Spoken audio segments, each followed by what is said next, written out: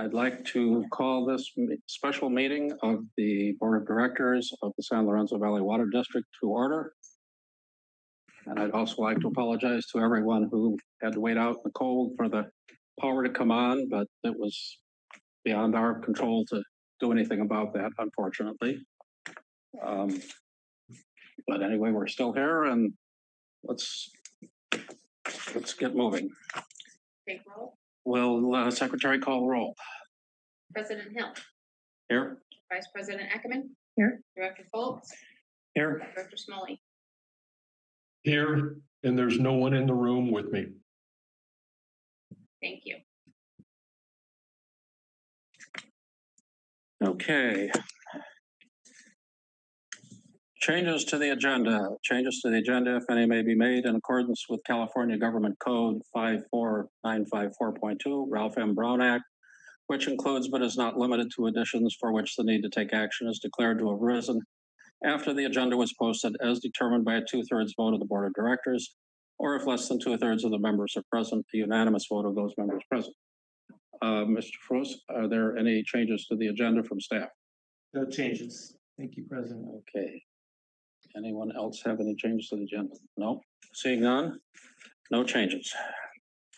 Oral communication. This portion of the agenda is reserved for oral communications by the public on any subject that lies within the jurisdiction of the district and is not on the agenda. Any person may address the Board of Directors at this time. Normally, presentations must not exceed 3 minutes in length, and individuals may only speak once. Please understand that the Brown Act limits what the board can do regarding issues not on the agenda. No action or discussion may occur on issues outside of those already listed on today's agenda. Any director may request that a matter raised during oral communication be placed on a future agenda. Do we have any oral communications from the public? Anything online? Seeing none and seeing none online, we'll move on to unfinished business. Item A, vacancy of elective office of the Board of Directors of the San Lorenzo Valley Water District. Mr. Cruz, do you want to present that? Sure. Thank you, President. I just wanted to give a brief overview of the process. This is, of course, to review the applicants, both their written submittals and also to interview the applicants. And if you so decide to select one, to appoint them to fill the term, remaining term left by Gail Mather for the resignation. So essentially, just a couple of guidelines is we interview and ask the questions that you do, try to ask the same questions to each of the applicants. I believe we have one attending online. I believe Alina Lang's online, if we can promote her. And then after, there will be, of course, there's public comment, same as any other, and then also board discussion on each of the applicants as you see fit. And then, of course, if you so decide to, you can read the motion to appoint one of those for the vote. So I'll leave it at that. So thank you. Okay. Do we have Ms. Lang on the? She's not a panelist at this point. She's an attendee. I'm just asked CTV to promote her. Okay. If we wait just a moment while that happens, I want her to be able to hear and see everything. She's been promoted. I'm here. Hello. Hi. Okay, so we have 4 applicants. We have Alina Lang, Karen Brown, Michael Duffy, and Brian Largay. And I think I'll just take these in alphabetical order, which makes Karen Brown first. And I think all the board members have reviewed the resume already. Is that true? Bob, you reviewed her resume? Mark, have you've reviewed the resume, haven't you? Okay. I've reviewed everything in the agenda packet. Yes. Thank you. So, question. One quick question. with this fan on, it's an ambient, noise, and I really can't hear correct Okay, the dialogue. I'm sensitive to that. I have hard of hearing too. Is that fan in the It's in washroom? the doorway out there. I mean, I turn it off, but it's gonna get hot in here. Well, it's evening. No, turn it off. Need to turn it lower or something. It's on low. Oh. Just turn it off. I mean, the sun's going down. It won't get real hot. If it does, we'll turn it back on. So, Karen, would you like to introduce yourself? Take about 2 minutes and just give us a quick rundown on. Yes, dear board members, my name is Karen Brown. I live north of Boulder Creek. I have lived in the same house for 46 years now. I moved in 1978. I lived through the storm of 1982, the earthquake of 1989, and every disaster that this valley has endured. My family was in charge of a private water system, and when SLVWD took over my system, I have done all I can to watch the fiduciary use of my money. In 2014, I ran for the SLVWD Board of Directors.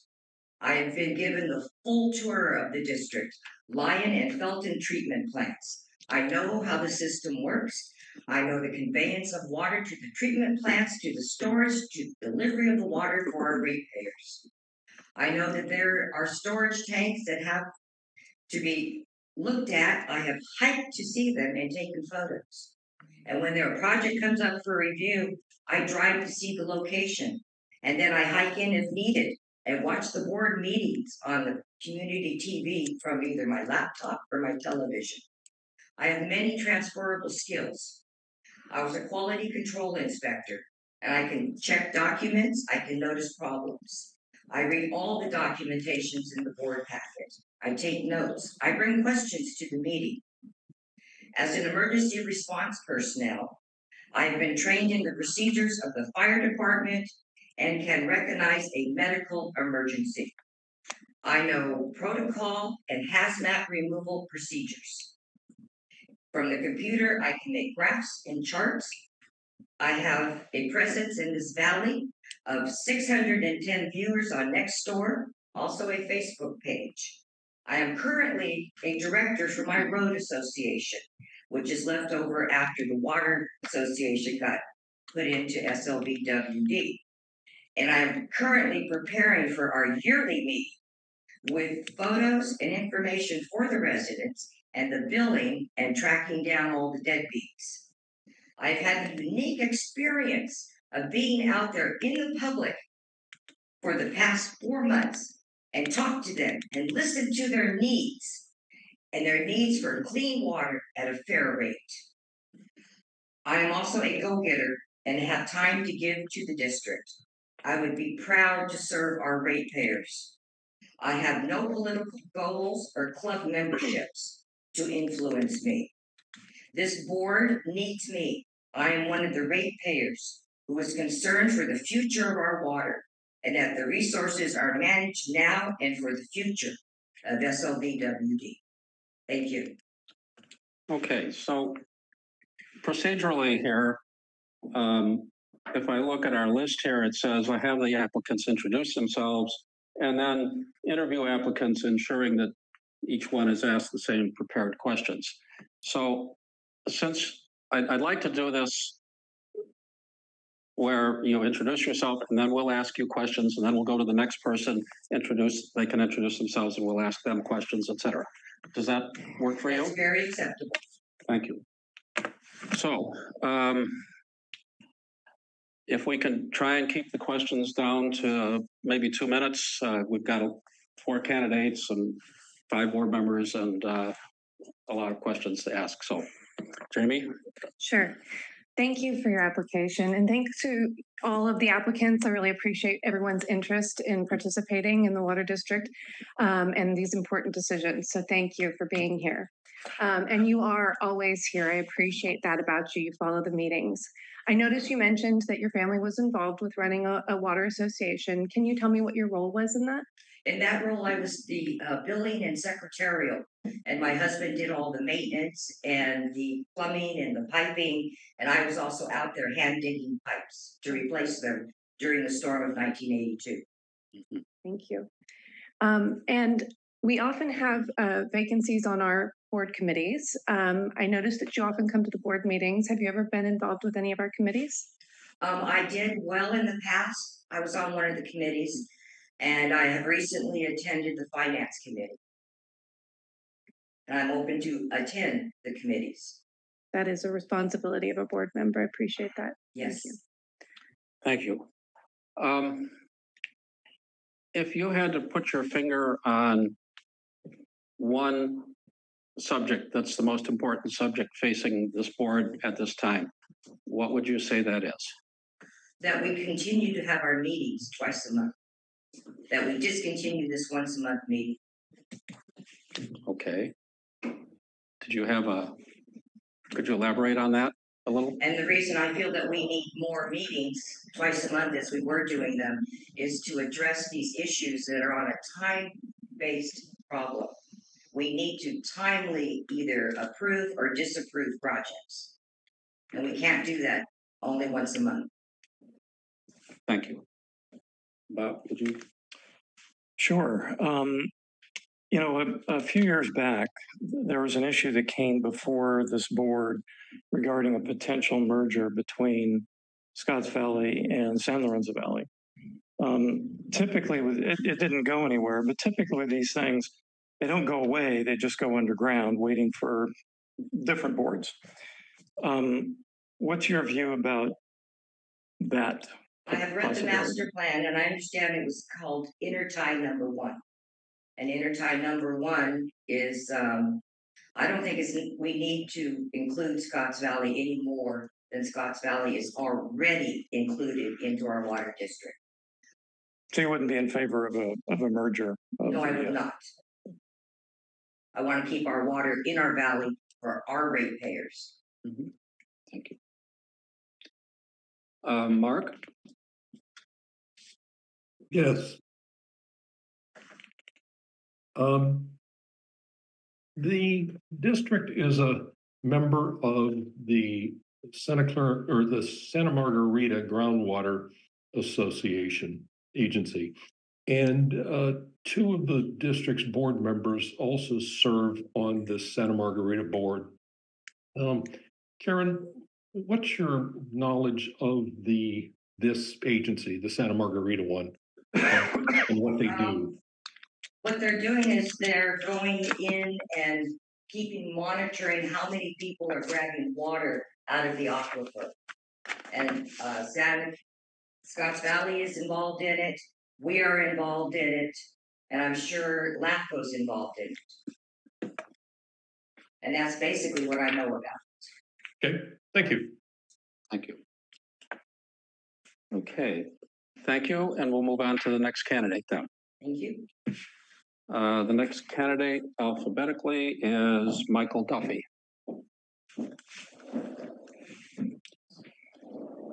Please tell us about yourself for a couple of minutes, including why you'd like to be a board member. Okay, thank you very much. Thank you for having me here. My name is Mike Duffy. So I am a forester, a registered professional forester here in Santa Cruz Mountains. Been doing that for 20 years. I'm a Felton resident as of 2017, raising my 2 kids here in the valley. And primarily, yes, I'm a husband and father first. And that's really what I'd like to bring moving forward, is kind of more of a focus on working families in the valley and how we're struggling, and moving forward with our infrastructure concepts rather than kind of continuing the status quo. So as a forester, I was heavily impacted with CZ fire, as I understand. So was the Valley Water District properties. We learned a lot of lessons, and we're utilizing new processes, grants, fuel treatments, other things moving forward recognizing that the previous ways that we manage properties no longer suffice with the current ecosystem, with the current climate that we're facing, and would like to bring those forward and encourage those same activities with the properties underneath the jurisdiction of the water district. So primarily that's my focus. What I bring is more guidance towards land management. Certainly have done water lines, water storage, basic properties of land management in that matter, but primarily the larger scale management of properties and reduction of fuels is really what I like to move forward. So Thank you. Jamie, would you like to? Sure. Thank you for being here tonight. So I appreciate your application and the interesting background that you bring to the issue. I'm trying to keep my questions for each applicant kind of similar. So if you could tell me a little bit more about how you think your background in forest management will influence your ability to set policy as a board member, and sort of what do you see as the role of a board member on a water board? Yes, certainly. So I have sat on board, so I am familiar with board processes, whether it was through trade organizations or other boards. So I'm familiar with the process. I do understand that the board is generally providing guidance for the water district and understanding through budgets. Through my own business, through my own occupation, I do run an office, I do budgets, I do the financials of all of our projects. So I do understand that very well. Also understanding that needing guidance, the district itself needs guidance from the board as far as where there's focus, where they're spending money. So, and familiar with that as well. My focus though, the way I look at it, the lesson that I've learned from CZU is that we made a mistake, and our ability, our losses from that fire, we can take as a mistake. But if we do it again, that's not a mistake. That's tragic on our part. And all the infrastructure that the district lost, that was avoidable. And in the same sense, all the infrastructure that we lost on the properties I managed, we didn't recognize that it was avoidable, but it was. And so forward thinking and preparing for the inevitable catastrophic fires allows us to strengthen and to protect those resources. And again, that's how my background would be forward, is trying to promote and encourage the type of activities that would be protecting the infrastructure for the district to continue to provide clean water. And that's not just water lines, that's not just tanks, that's not just filtration, but it's also the landscape as a whole functioning as the watershed that's gathering the water, that's filtering the water, and it's maintaining the ecosystem as a whole. And there's no reason why the district should not be the exemplary model for our region in providing a solid, sound, functioning ecosystem that is also providing clear water and a safe fuel load that's not going to put our communities at risk. Thank you. And also, you mentioned that you've been in the community since 2017. Have you had an opportunity to be involved with any of our committees? I have not, because I have 2 children. I spent a lot of time with those children, but it is time to get more into, so I guess before my children, I was much more active in a lot of other things, but at the time I was living in Santa Cruz proper. So moved here, and my children are 13 and 10. They're starting to be doing their own things, and so I have a few nights free a week. We would love to participate. Thank you. If you had to pick one item that's facing the board in the next year, let's say, what would you say is the most important thing that the board needs to focus on in the immediate future here? I think the board focusing on providing guidance towards the district for hiring and maintaining their staff. Staffing levels are extremely difficult everywhere, and the affordability of our region is abysmal. It's really difficult for working people to stay here and to afford to buy here. It's hard to recruit people to come work here, it's difficult. And so I guess if the board has the ability to somehow create a framework and a level of financial backing to help support working families being able to actually come here and live, that's the primary thing. And I'd like to make that clear. It's not just for the water board, it's everywhere. But I understand and I've seen that a lot of staff has left. You know, a lot of, and that's attrition, that's natural. But finding people to fill that gap is extremely difficult. Thank you. Bob? Yeah, thank you for giving us all that background. I had the same question for you regarding a potential merger between San Lorenzo Valley and Scotts Valley water districts. Where would you fall on that? Okay, so it's difficult to share water, and I have firm belief that water should be the guiding factor when you're discussing development. And any growth should be water-based rather than some other arbitrary mechanism, right? We can only exist as much as we can, drink as much as we can, grow our crops, and that's it, right? So, the devil's always in the details. Currently, it's difficult to believe with the current power balance that the valley would end up on the right side of that partnership. Now, it's possible that some deal could be made, and that might be acceptable.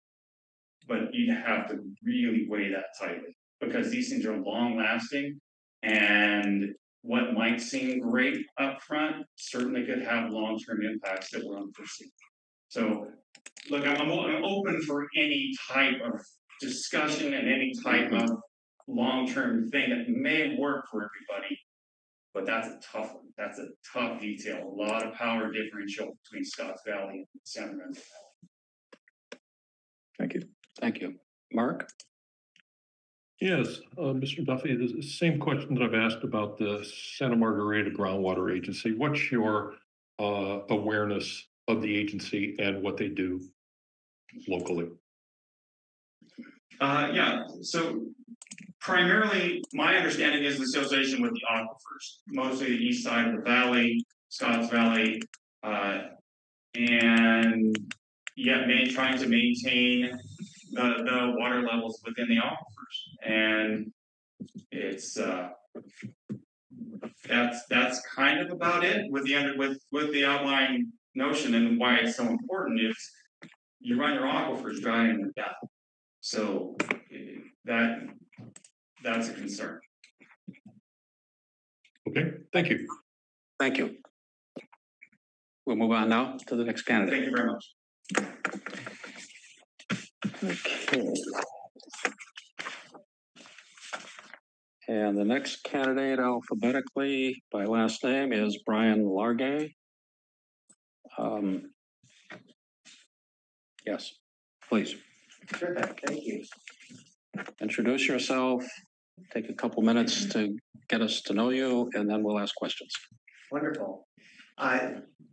Members of the board, thanks so much for the opportunity to address you this evening and the opportunity to put my name forward as a potential replacement during this interim period. I'm Brian Largay.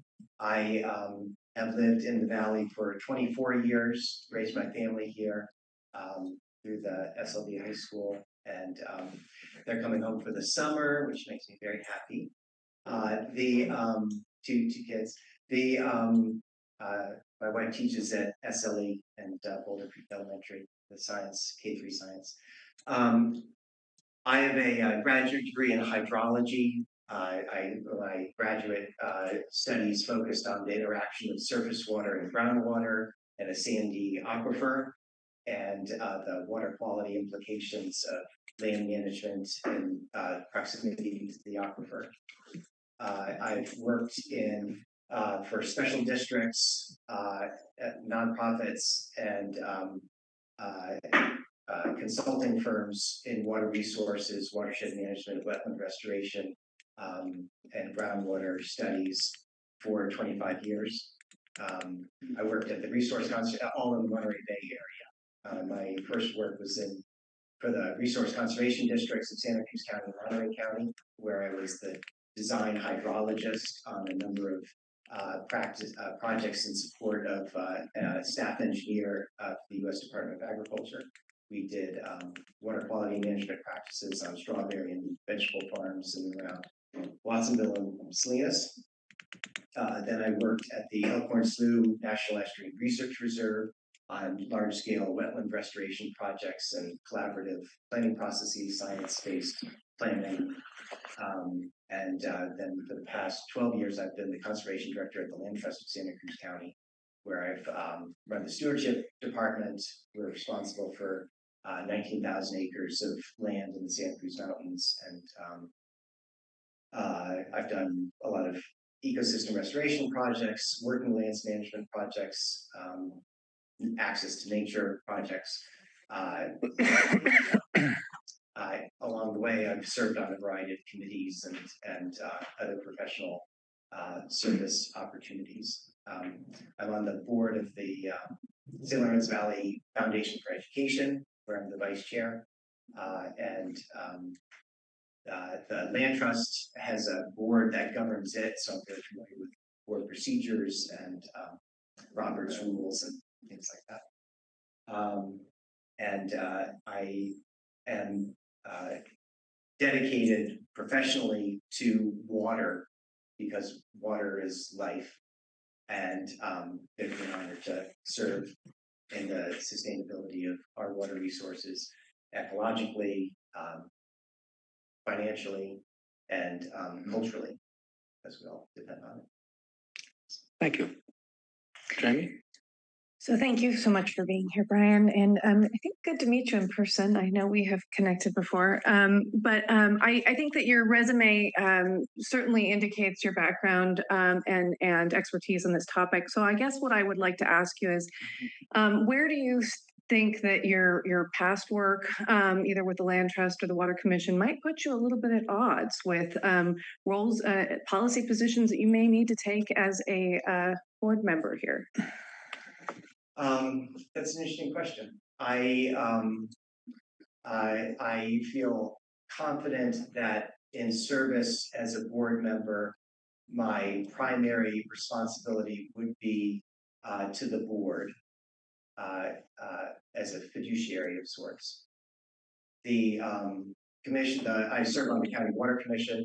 Other employees and I think board members of other water agencies serve on that commission, and where and the practices that I would follow is if there's a potential for a conflict of interest, I would disclose that, and I would make clear that my obligation is to serve the district on which I'm a board member. So that would surely come up on occasion, but I think it could be navigated effectively. Thank you. And I will ask you the same question I've asked others. Have you been involved with our committees? And in particular, have you been involved with the Santa Margarita Groundwater Management Agency? So I served on the Citizens Advisory Committee for the SLV Water District in 2014 and helped lead the process of getting certified.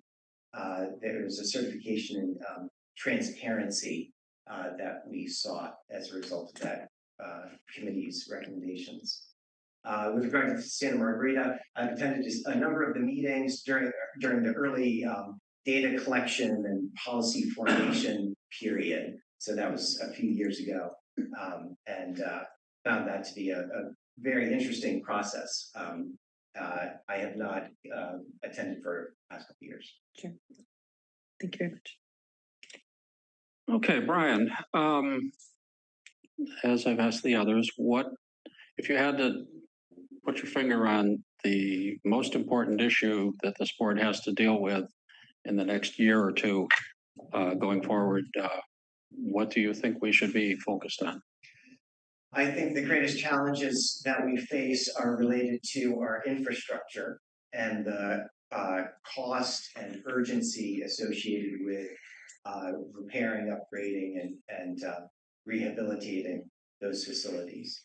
I think that we have been badly hit by the fires. I think that compound and the storms that washed stuff out and all of that compounded deferred maintenance that had accumulated over a couple of decades, and we were just getting momentum in addressing.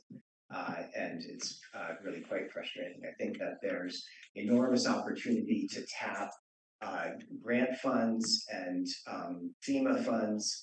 I think that there in context, I've written about $25 million in grants and been the lead technical advisor for another $25 million in grants over the years, and and had about an 89% success rate in those. So I think that one of the core strategies should be leveraging the opportunity for state and federal funding or compensation on to address that infrastructure. There's a lot of money out there. One of the challenges is that it takes money to get that money. Specifically, it takes staff who can dedicate the time to write the grants, to get the technical information organized. And it's not simply grant writing, it's generating shovel-ready projects that are ready to roll. Thank you. Bob? Yes, Brian, just good to see you again. I know you applied for this position back in 2019, I think it was. So I'm glad you're still with it and wanting to apply again. I wanted to ask the same question about your thoughts on the merger that was proposed between Scotts Valley Water District and San Lorenzo Valley Water District. When you look at the Santa Cruz Mountains and the rainfall intensity maps of how many inches of rain we get in a year, it's 60 in Boulder Creek, it's about 30 in Santa Cruz, 20 in Watsonville, 15 in San Jose. And if you look at that on a map, it looks like a bullseye. And of course, everyone around us would love to get the water that we have in abundance here. And I feel very uncomfortable at the prospect of giving up our water. That said, I also recognize that our communities are under enormous financial strain to maintain the infrastructure that we have, which is so frequently damaged by natural disasters. And it will always be an important prospect to explore as to whether we can leverage the financial capacity of places to offset some of our costs and reduce the rates that ratepayers are subject to. Whether a merger with Scotts Valley would adequately address that, I do not know. There seems to be this history of power imbalance reflected in some of the stuff that happened at Santa Margarita, where the valley doesn't get a fair shake.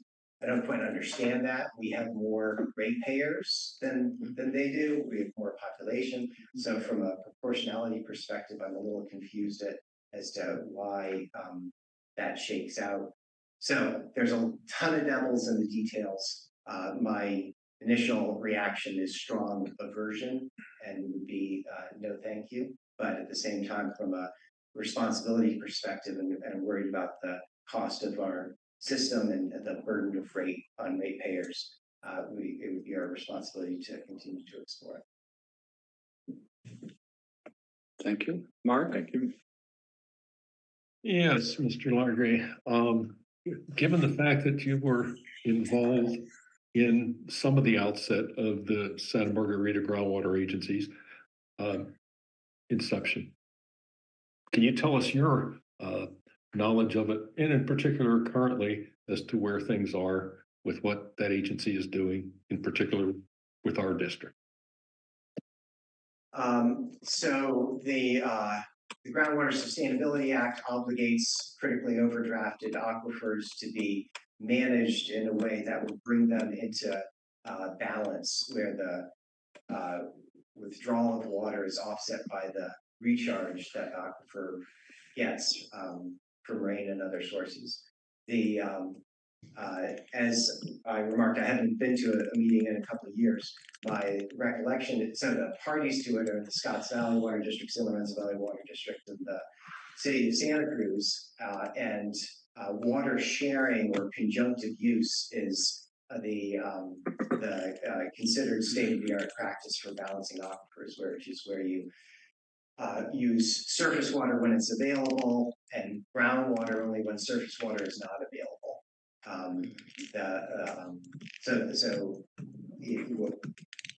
What I would argue is that what we should be trying to do is to get our pipeline back up and running, our Boulder Creek streams feeding back into our system so that we are less reliant on groundwater and can take advantage of our surface water resources.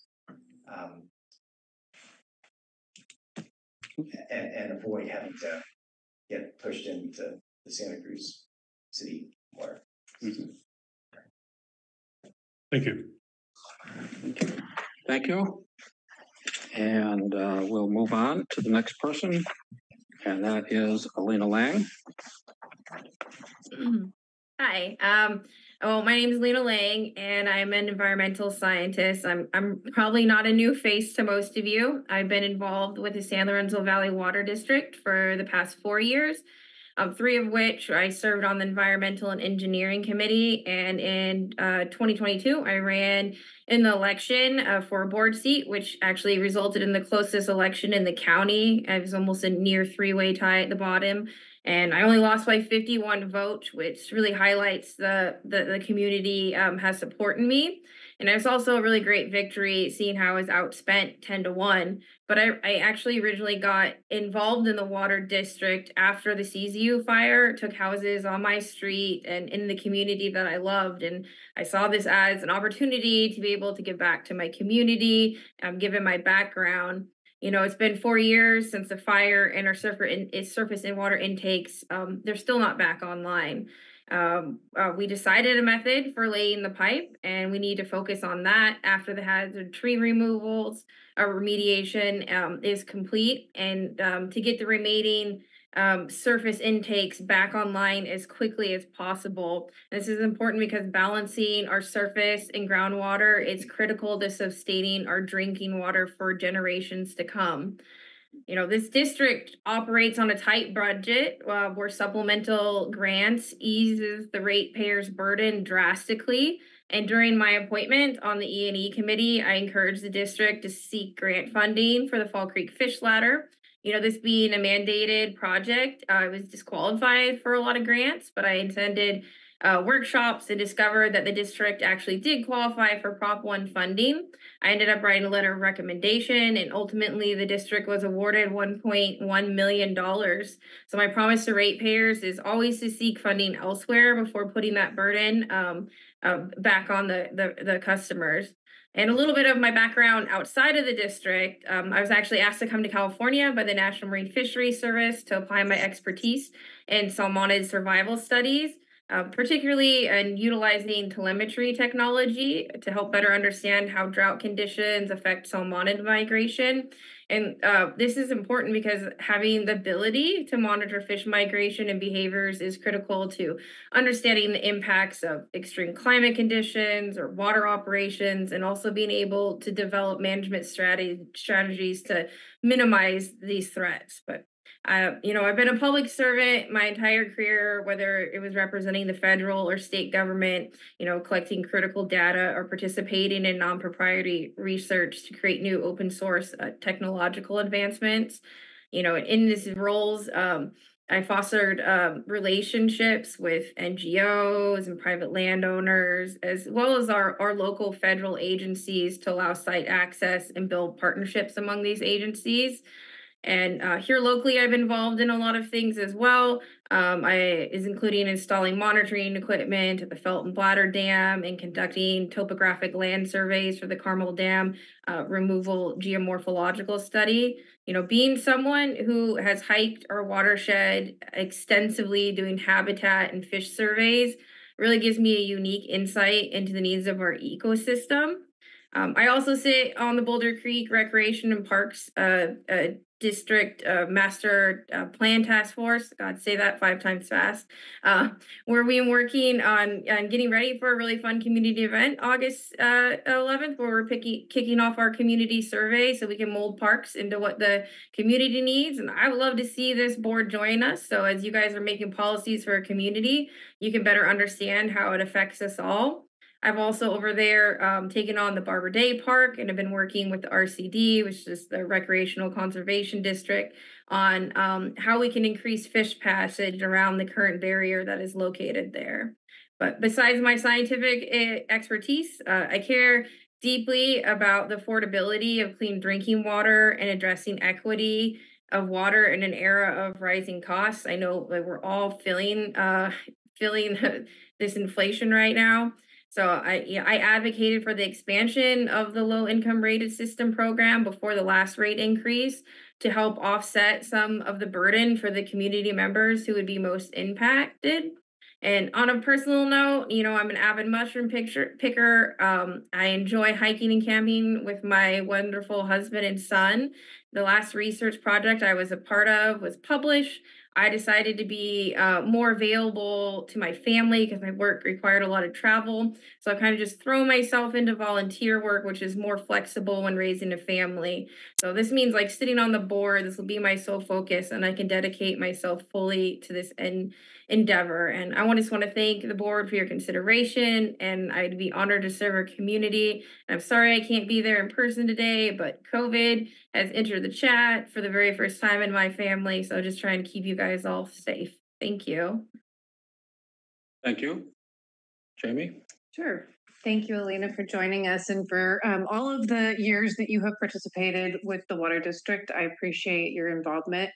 I think that your expertise and background makes it clear what role you could fill with the district. But if you could just take a moment to talk a little bit about what you see as how your background would help improve the board's ability to make decisions, what you would bring to the policy analysis process.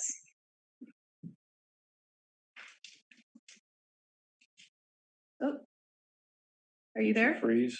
She froze. She looks frozen. Oh, no. Well, let's wait a bit. Maybe she'll be back. I'm sorry. Let's wait a bit. Maybe she'll be back. Yeah.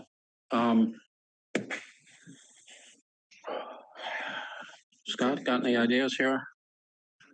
Probably on her end. Yeah, it probably is. She's probably lost connection because our other connections are working. Her phone number. Yeah, can she dial in? She might not know she's. Yep, there we go. Now she disappeared. Let's see if she'll come back in. Worst case scenario, we can get her. Elena, please come back in. There's Mark. Was Mark there also? Yeah, Mark is there. I see Yeah. He's right there. Yeah, there he is now, but. Yes, just to let you know, yes, I still have a connection. Okay. We didn't lose you momentarily or anything? No, I'm just shutting my camera off to save bandwidth on this end. Okay, thank you. Well, Elena, please call back in. Can you call her? What if I would like to make a proposal to Yes. procedure? Could we? I know it would be an imposition to the candidates who've spoken, but if we could move to the next item, perhaps while we give Elena time to see if she can call back in, we could take up another board item and then come back to this with that. What do you think about Give that? me a second here. I'm going to Hi, talk. Lena. Are you able to get back in? Oh, she's called her. I know. Okay. She's calling the phone. Yeah, she can call in. No, calling to the Zoom meeting. She'd be on audio. Oh, okay, yeah. You can call into the Zoom meeting from your phone. It's okay. It's all right. The signal is really bad. All right. All right, bye. See, So what is she doing? she's gonna call in to Zoom from her phone. Okay, So that way we can at least finish the interview, but she's a little spotty, so. okay, well, Okay. let's give her a minute here and see if she can come in.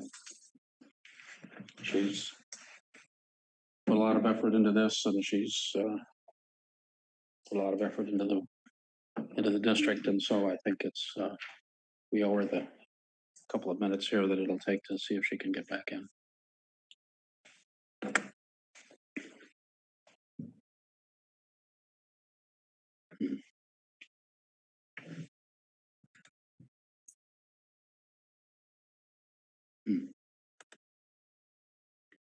Well,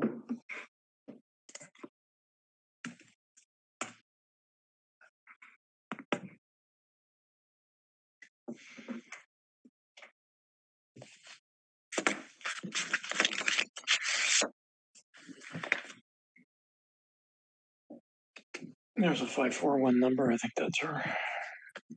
Yeah, that is her. did we get one? We need to permit Yeah, her. she's in the attendees list. Okay, So we just have to open that up. Can you promote the 541 phone number, please? Alina Lang. Hi, can you hear me? yes. Yes. Good. Okay. Hey, I don't know, Zoom kicked me just as Jamie, could you please repeat your question? Sure. I was asking how your specific expertise would inform your policy analysis and your role as a board member. Yeah, well, I think especially for this short-term appointment that I come with a lot of background knowledge about the inner workings of the district. That I know that took a lot of years to gain, and being knowledgeable what projects are currently happening and just things that have happened in the past. So we're not kind of repeating the same things. Like we for the E committee, but we had to install like a wall after that we weren't expecting, and we had discussions about how to prevent that in the future and such. So just coming in with the knowledge that's already happened in the district, I think that's good. And also, just having the scientific background coming into this, I think that's kind of an area that is lacking on the board that I could add to it. Thank you. I would ask you about your committee involvement, but Alina, I know you've been deeply involved in both the Environmental and Engineering Environmental Committee for years, and have had a big impact on the committees there. So in the interest of time, I'm going to go ahead and pass this off to Jeff. Okay, thank you. So Elena, if you had to narrow it down to one thing that was the most important going forward that you wanted to work on, what is your number one priority for the board? Mm-hmm. Yeah, well, we are, 4 years post CZU, and there's still a long ways to go. So I would say recovering from the CZU fire, both financially and rebuilding the infrastructure. Like I said, my statement, our surface water intakes are still down. It's much needed to help us balance our surface water and our groundwater, not overdrafting our offers. We also have millions in grant money due to expire that needs to be spent to help connect, my neighbors. I live pretty close to them in Bracken Bray and Forest Springs who have been ravished by the fire, and they've been limping away on this failing water system. We really need to be making smart moves as we proceed so we can help our neighbors and not lose funding that we so desperately need. Thank you. Bob? Yeah, Selena, I had the same question for you as the others. Your thoughts about a potential merger between Scott Valley Water District and San Lorenzo Valley Water District? Yeah, well, I mean, as far as knowledge, this isn't even anything that is being considered at the time. So it's kind of an interesting question to me. but I think at this time, especially with the fact that we don't have surface water intake to set up, I think that that would not be a smart move to take on more customers. Financially, see where it is beneficial to our ratepayers. I know a lot of people say that like they don't want to see rate increases, but we're using less water, which means less money coming in. And if there is a financial appealing aspect of being able to pay the bill, but we can't pay the bill, there's no water to share between us. And right now, like with the Valley Given project that's happening, like financially, like it looks really good, but I think you brought up a point that like we don't have our surface intake going, and how are we supposed to spread what little water we do have further? Especially since we have all these other mergers coming on. So I would say right now that it's really an issue because it's not on the books. Okay. I caught about half of all the answers, so yeah. Okay, so Mark? Yes, Leah, thanks for your continued interest in the water district, given the involvement that you've had in the engineering and environmental committees, which I've been on for the last 3 years. I'll ask the same question about the Santa Margarita district, and if you can keep your answers as succinct as you can, you're cutting out often for us. Okay. I think the biggest plus was the GSP, or the Basin Groundwater Sustainability Plan. And I did attend many of the meetings back the that they were going to be using for that. I found that really interesting that this just became more involved in a shorter amount of time. And so we have, specific challenges around that. And then, like Santa Margarita, it was developed so we can prevent groundwater from long-term decline in the basin, which is really important because our summer stream flows all come from groundwater here. It's, essential that we maintain the basin. It's painful. Okay, thank you very much, Alina. Okay. The next on the proposed agenda here is for board discussion, allowing each director to speak at least once to weigh their choice or Actually, public comment. Yes, we'll also have public comment, but should we start with public comment? Start with public. Yeah, we'll start with public comment. So, comments from the public. Please give us your name and where you're from. Deborah Lowen, Lompico Canyon. And it's very impressive outline here, the candidates, and really happy to see so many good uses. We seem heavily tilted towards engineers and environmentalists. We have fine engineers and fine environmentalists on our staff. So that would be both an asset and probably not quite fill the gap that we need, which I feel is really important, and that's business. So the board is here to set policy and to set guardrails. And I think that the best person here is Karen Brown, and I'd just like to relate a story of how I met her. I joined the district from Lompico in about 2016 and came to a budget hearing meeting for the board where they talked about all the different things. And coming from Lompico, I had an acute interest in the budget and where money was going and how much money was coming in and the cost of our water. And I asked a number of questions, and both staff and the board weren't able to really answer them. But after the meeting, Karen Brown came up to me with a big stack. That was the budget that they were working on. And she said, if you'd like to go over those, I can answer all your questions. And she did. She did very succinctly and clearly. She understood the budget a lot better than a lot of people in the room. And I was really impressed. And I carried that impression forward with her. She also has the experience with maintaining a water system. And I think that's really valuable. So I would like to support Karen. Thank you.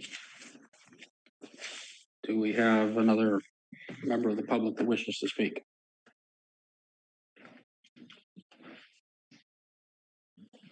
Yes, I'm Jim Mosier from Belton, and I also want to just say how appreciative I am of all four of you who've applied. When the seat became open, I was concerned, as happened at the school board, that nobody might apply.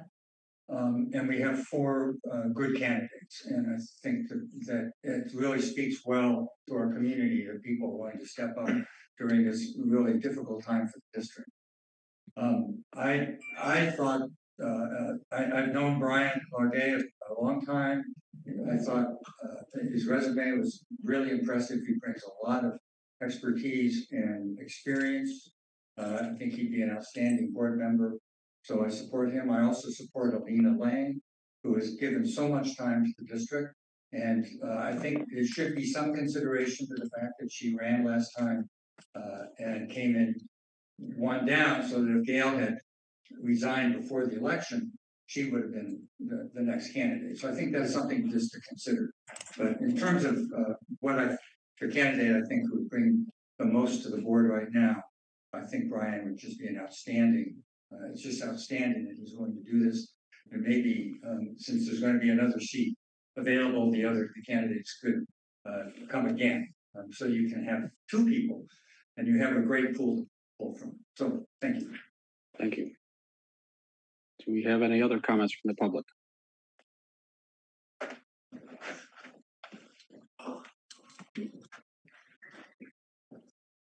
I don't see anybody online. Hi, my name is Mark Lee. I'm from Ben Lomond. I've been here for 32 years. I was quite impressed with the candidates. They're all fantastically qualified. And it seems like we have an overweight of Peltonians here, which may say something. But I really like Brian Largay's technical skills in hydrology. Very important.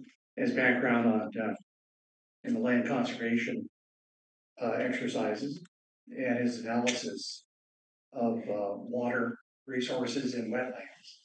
I also like Anita Lang's background in fish and environmental management. Very excellent qualifications, and she's been serving quite a long time as a committee member, has a great expertise. And I also want to congratulate Karen Brown for coming back again. She has excellent operational skills, particularly in finance and accounting and water district management. So I don't think we should discount that.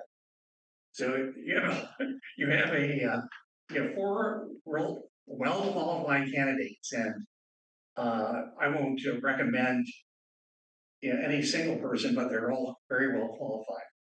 Thank you. Thank you.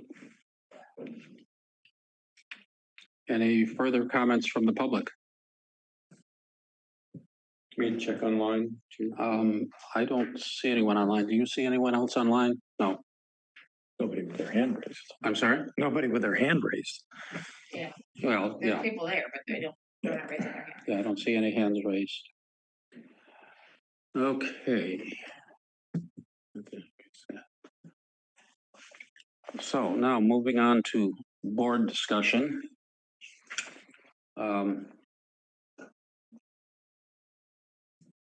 Before entertaining any motions, Mark, let's start with you. Do you have any comments or observations to make here? Yes, I am similar to the last two commenters from the public. Impressed by Brian Largay's resume and the fact that he has served on the Santa Cruz County Water Commission and brings what appears to be a wealth of knowledge in land use from a water perspective, which is important to our district. And likewise, I'm appreciative of the time and effort that Alina has put into this over the past several years, including being willing to run for the last election. So faced with a tough choice, but at this point, I think my selection is Brian. Thank you. Bob? I'm going to say something that I wasn't able to say when this came up the first time because it was a meeting that was scheduled when I just was not able to attend. I think it was one of the first ones I've had to miss due to it being scheduled out of cycle. I am deeply concerned about what is a recurring pattern in this valley of resignations taking place just before the election happens, allowing a person to be appointed and then filing as an incumbent, an appointed incumbent, but still the word incumbent. I find that is a affront to our system of government. I think it's an affront to our community to do that. I know at the school board, we had a situation where there were 3 people on it that had been appointed, and they were about to do a 4th before somebody said, oh, wait a minute, maybe this isn't the best look. We are within literally 1 month of the filing period opening down at the county for local candidates, July 15th. This should have just gone to an election and not go through this process where we're effectively giving somebody a leg up on what I think are 4 really qualified candidates that should all be making a case on a level playing field to the electorate if they choose to run come this November. This is just an affront to the way we should be doing things here. And I know we do it over and over and over again in our valley. It is part of, unfortunately, the insider baseball that goes on here. So I'm not enthusiastic about doing any appointments at this point. No offense to anybody individually. I think you all bring strengths here. And I also recall Brian saying 5 years ago about ruthless efficiency, which certainly resonated with me at the time. Karen's focus on finance. While I do have some concerns about Michael's relatively lack of involvement to date, I definitely want to encourage him, whether or not he gets appointed tonight or not. We will likely have committee openings that we're going to need to do again, and certainly would encourage him to get involved in that way as well, but perhaps on the Budget and Finance Committee. So, yeah, this just needs to go to election. We're not good to be giving people a leg up like this.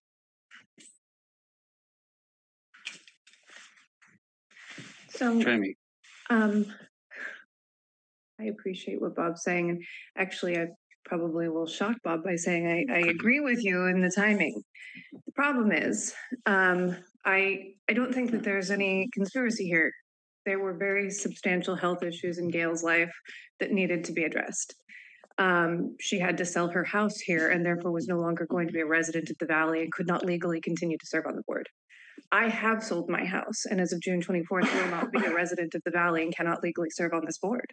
So while I know my fellow board member likes to see conspiracy theories where there are not, unfortunately, sometimes life just moves on, and it doesn't line up perfectly with election seasons. And while the timing of this would suggest that in a perfect world, we let this go to an election and let the electorate to make those decisions, we don't live in a perfect world. We live in a world where this district has to get things done between now and the November election. And with 3 board members who may not all be able to be physically present at every meeting, which will be required if you don't appoint anybody else, we may not be having meetings for the next few months, and therefore nothing will get done. And so while in a perfect democracy, we would allow this to go to an election, I don't think that the water district would be well served for us to do that in this case. And therefore, I believe we should appoint somebody to fill this position tonight because my position will be vacant shortly thereafter. Now, to the issue at hand, there are two people that I think really rise above, and I appreciate everybody's applications, but I think that in replacing a board member for whom I held just very high esteem, I'd like to, ensure that someone who brings a similar kind of background and scientific disposition to that position can take that role, particularly because we will need that in our continued participation in the Santa Margarita Groundwater Agency conversations. And those are going to be critical to the long-term financial health and overall water health of this valley. So with that being said, given your background, Brian, with the Santa Margarita Groundwater Agency and your deep involvement in water issues in Santa Cruz County, that is where I would put my vote tonight. But I want to say to Alina that if I could vote for two people tonight and one to replace me, I would vote for you too. So I hope that she'll be given serious consideration when you replace me down the road. Thank you. So I agree with my fellow board members that we have four excellent candidates here. Each of them have a different flavor, a different area of primary focus. All of them are very capable and impressive people. Like my colleague Jamie, I think that Mr. Largay's qualifications are the strongest, both from a technical and from experience on various other boards and organizations and intergovernmental agencies. I would say that my second choice, I'm torn between Alina and Ms. Brown. And I'm not sure which one I would pick if I did not have Mr. Largay as my first choice. But I'm not going to get into this in any great depth. I just think his academic and work experience and knowledge of the workings of the regional area here in terms of water and conservation are so strong that I think he's the logical choice. So I think we've heard from all the board members. I'm going to make a motion that we appoint Brian Largay to fill this position, and I'll ask for a second. I will second that motion to find that the board seat has become vacant as of May 3rd, and that we are agreeing to fill the vacancy by appointment. Yes. And that we are directing the interim general manager to proceed with the posting notice of the vacancy. Wait, I'm sorry. We already directed the interim general manager to proceed with the posting notice of the vacancy with June 6th at 3 p.m. is the closing date. Sorry, and you have the, that's the. am I reading the wrong thing? Yes. I'm so sorry. You're reading your vacancy, I think. Oh, well, I was trying to get ahead of things. My bad. I guess I supposed You just want to get out the door faster. Sorry. I'm not sure where. Your taxi is waiting. my house is half packed right now. So anyhow, I would like to support the motion to appoint Brian Largay as the interim director. Okay, we have a motion and a second. Do we have any further comment from the public? Any further comment from the board? We have one more, please. I want to make sure everybody gets a chance to be heard here. Hi, this is Mark Lee again from Ben Lowman. I happened to, after thinking about it, we have four great candidates. I think Bob Foltz is correct. I think we should not appoint tonight and let the narrative for each candidate stand on its own and have them run in the November election. And I think it's fair to have that done. Have to vote now. Operate within that framework. You have 3 members currently now, correct? And so I would say, do not appoint tonight and wait for the election. Unfortunately, we have a motion and a second already, so we do need to proceed. Yes. We call the roll for the vote. Yes. President Hill, Yes. Vice President Ackerman, Yes. Director Fultz, Abstain. and Director Smalley. Yes. Okay. Motion passes. Thank So you. that means, Mr. Largay, if you could join us actually at the dais, you are appointed as of right now and a board member to proceed for the evening, as I understand that. Barbara, Yes. can you confirm that he begins acting immediately? Well, thank you, President. I didn't see that in the motion, so. That was how it was handled in previous board meetings. So for example, when we appointed Jeff Hill at the board meeting a couple of years ago, he began acting as a board member immediately. Yeah, you can do that. Yeah. Okay. They are appointed as soon as you appoint them. Okay, well, if you have Yep, the there's a time chair. and ability, we Come would and join like, us. yeah. Thank you very much. Thank you very Thank much. you. And thank you to the other three candidates. As I said, I was very impressed overall. This agency is blessed to have people who are so eager to serve and so qualified. So thank you all very much. And it looks like we've got another vacancy coming up for this office. We will move on to the next item. Okay, next This on is the agenda. Replacement.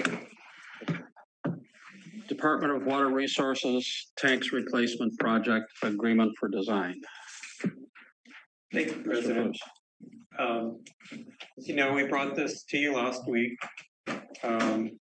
June 6th, and I understand there was some concern about the fact that there was a $200,000 difference between the two consultants. And I understand that some more information will be helpful for you to make a decision, understand how staff arrived at its decision. And so in this report, basically the same, but I did include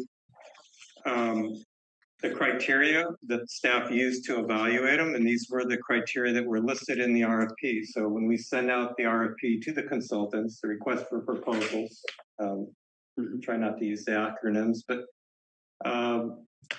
each of the consultants was notified that this is how we would rank and what weighting we would apply to each one of these criteria.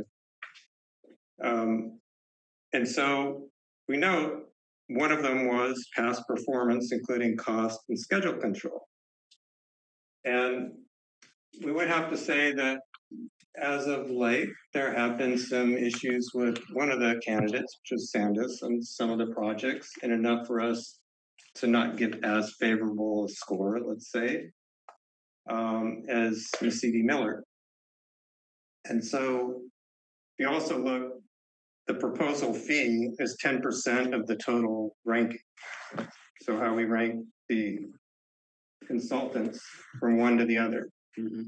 And this is what we said in the RFP, and this is typical that somewhere between maybe 10 and 20, sometimes 25% can go to basically is the cost, but basically it is a qualifications-based, as we had said before, qualifications-based review and ranking. And so I wanted to leave you with that, and also consider that on a 5 million-ish, 4.5 million, 5 million-ish job, if you imagine 200,000 is about 4% of the project cost. And we've seen mistakes by maybe oversight by in a design omission. We even had just the change orders on paving alone in some of these jobs total more than 200,000. So while I understand being cost conscious, and that was not lost on me in this decision, the 200,000 was not something that was lost on me. But the overall efficiency in selecting the most qualified person was, and the need to also move this project along. So hence it's back in front of you, and I will leave it to questions for staff. We have Garrett as well, engineering manager, myself can answer questions. Mark, do you have any questions on this? Yes, I do. Brian, you've alluded to concerns with Sandus. But they were, their bid was deemed qualified, correct? They met the basic requirements. There isn't such a category when you're dealing with ranking consultants. There isn't some minimum. You're thinking maybe in a bid for construction, there's either a bidder is qualified or they're not. I'm used to the word responsive. Correct, responsive, and that's now you're talking about contracts, not a professional services. Okay. You've alluded to concerns over Sandus. Can you cite any examples for design aspects on some of the recent projects that caused the concern? We're dealing with 5 tanks, and I understand that on any one of those tanks, if I did the math, 45,000 increase on each of the tanks results in the net difference of what you're talking about. But I'm looking for something substantive that's allowing you to say, no, not Sandus. Well, as we said, if there have been certain design oversights that cause cost overruns. There was, can you name a couple? Yeah, we had to add a mixer to the Blue Ridge tank that cost the district $41,700. Right.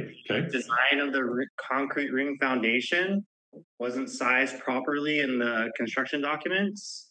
That was, I believe, $26,500 extra for the additional concrete. We had to add a site retaining wall. That was $80,000.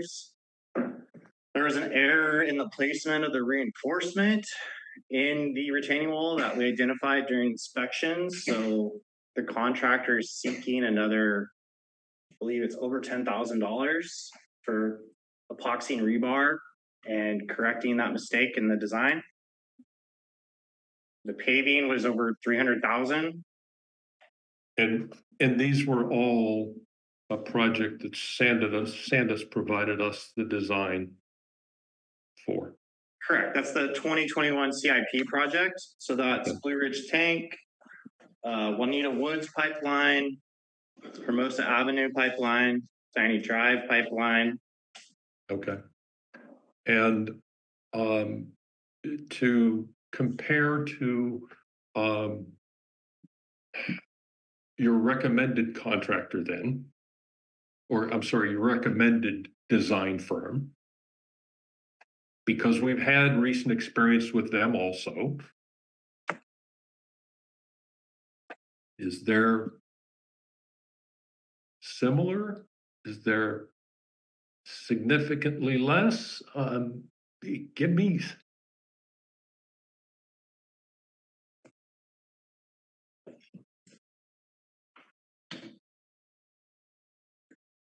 I'm aware that CD Miller Engineering, they were the engineer of record for the probation tank. I believe that was the APWA project of the year in 2020. I know there was a change order on that project due to the thickness of the shell. We requested, I think, a 3/16 inch steel for the roof, which was thicker than the bid documents. I didn't work at the district at the time, so I'm not familiar with all the change orders on the probation tank. Okay. Okay. All right. That's all the questions that I have for now. Thanks. Bob, you had.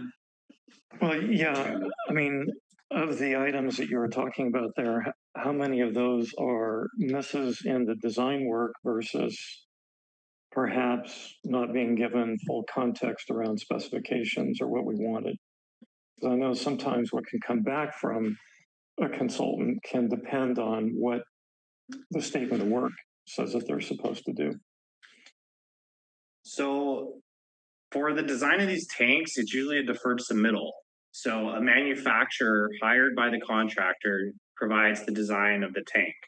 That would be the size of the bolts, how far apart they're spaced, the thickness of the metal, the coatings, all that's provided by the manufacturer, by their engineers in-house. So the design engineer, what they need to do is they need to make a site plan. They need to show overall dimensions, fencing, yard piping, where we want to connect to the tank, where the overflow is going to be, where that overflow is going to go. You know, we got to have something in the documents to bid as far as the concrete ring foundation. But ultimately, that is sized by the manufacturer. It would be my hope that Sandus, having had these problems on Blue Ridge Tank, that they would be a lot better in the future. With knowing what we know now, instead of showing a foundation that's 1 foot by 3 foot, our foundation ended up being 4 foot by 3 foot. So obviously there's more material, so we have to pay more as the owner. I mean, it would be better for me, at least, is if they showed more scope in the construction documents, and then we get a construction and we say, hey, we don't need a 5 foot wide foundation. It only needs to be 4 feet wide, and we get a credit back. And then we would have the competitive bid pricing rather than change order pricing, which we all know the contractors take to their advantage. So on the design of the concrete ring and the mixer, is that something that the manufacturer said you needed to do and then they just blew it? Is that what I'm hearing?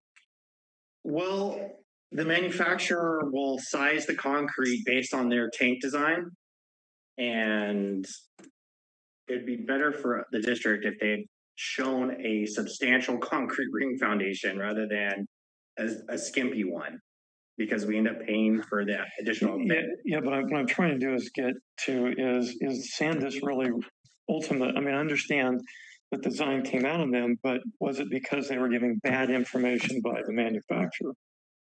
Well, you don't know who the manufacturer is going to be. The manufacturer is hired by the contractor. I see. So it's a deferred submittal. Okay. So you have to. So you have to design worst case, is what you're saying. Yeah. Oh, that would be great. Yes. Okay. And the same thing with a mixer. The mixer, it's my understanding the state water board mandated that we put in a mixer because our tank exceeded 100,000 gallons. Would that have been known to anybody? Why wouldn't that have been known to us, for example? I feel like it should have been known, and going forward, it will be known. But I mean, known to us, not just to the yes, known by us. But this was prior to your.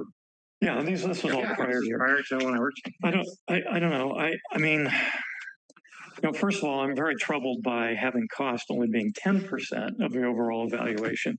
You know, $220,000 is effectively anywhere from 50 to 75% of a tank coating. And when you start adding these numbers up, it eventually gets to real money. And whether or not we like it or whether or not we want to accept it, this is not a wealthy community. We don't have money running out of our ears. We have tons of things that have to do. We have to be incredibly stingy with our money and how we spend it. Even if that means we say to Sandus, you got to do a worst case design. Maybe they needed to get that kind of of guidance. Again, it comes down to, you know, a lot about what they get in the statement of work. I don't know that this went to a committee. It doesn't look like it did. If it did, certainly wasn't one that I was on. I'm still troubled by this. If it was $15,000 or $20,000 or even $40,000, it wouldn't. I probably wouldn't be this concerned. But this is a substantial amount of money, and I don't think Sandus's work here has been overall that bad for us. that we need to leave $220,000 on the table. So I still can't support this. I expect others will, but I can't. Jamie? So I understand the arguments here, and I'm just trying to boil them down because I'm not on the engineering committee and I don't have that sort of technical perspective. But I think what you're saying is that that you believe that the work that Miss City Miller can do for us on this project will minimize the risk of change orders and produce a more efficient project that can be completed more successfully and more quickly. I mean, that's kind of what when I, as a board member, am being asked to weigh, should I spend $200,000 more on a tank by choosing one engineering firm that we haven't chosen frequently over another that we've done a lot of work with for less? I want to know, am I getting a lot of value for that additional $200,000? And while I hear what you're saying about Sandus, and I also do want to note the irony of the fact that, so some board members on this board spend a lot of time focused on complaining about change orders. So I would like to see us address those and reduce those. Yes. I also think as a long-term government employee, that government does itself a disservice when it always chooses the lowest vendor, because sometimes that is not the best value to the community. So I'm trying to sort of get to, is the value there with Miss City Miller, since I don't know them and I don't know how exactly to evaluate that. Thank you. I could just elaborate a little bit. Director Ekman, is when we say past performance, including cost and schedule control. So that not only there were mistakes in the design that led to cost overruns or change orders, but also their costs, which we hadn't talked about, but there was a number of, I don't know, I seem to remember signing enough changes in that regard, and also schedule control, which we also know leads to delays, lead to costs, because then it transfers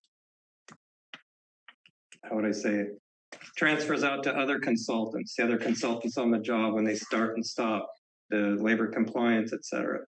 So, and remember, I mean, staff, this is what staff does, is analyze all this, and we're saying pretty definitely in unison here is we did evaluate, we gave these criteria, and these criteria we feel in this case, given past performance issues, and just looking at what we were submitted for this job, price and everything included, that it's still, yes, and $200,000 is really, you may be spending that much more, but we're also taking that into consideration that it could probably avoid those kind of costs at least. So it's the whole package. We're saying that all in, that this is the consultant to choose. One more question. Go ahead. When you put together your rubric for evaluating proposals, is it always that 10% of the overall evaluation is allocated to cost? Because that does seem low. It's not always 10%. Sometimes it's a little higher. Okay. It depends on what else we're trying to weight in there. We want to make sure that in this case, we're hiring somebody with experience on tanks that could do this kind of work.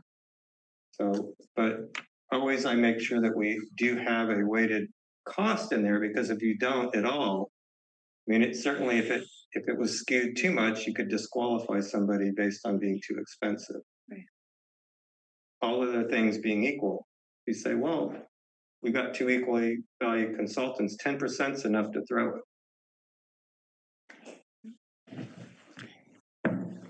So I am not intimately familiar with this particular bid.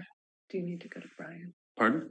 Brian. Oh, yes, Brian, you go first. Can I make a point of order? Before entering the duties of office, each director shall take and subscribe the official oath and file it with the secretary.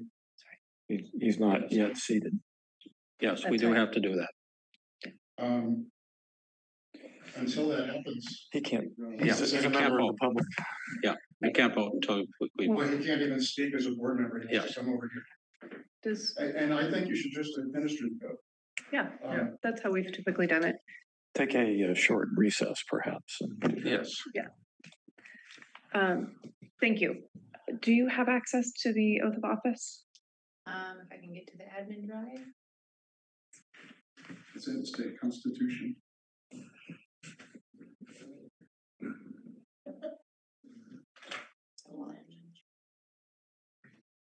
Mr. Holloway, there's a vacancy on the board. You should consider it. Good.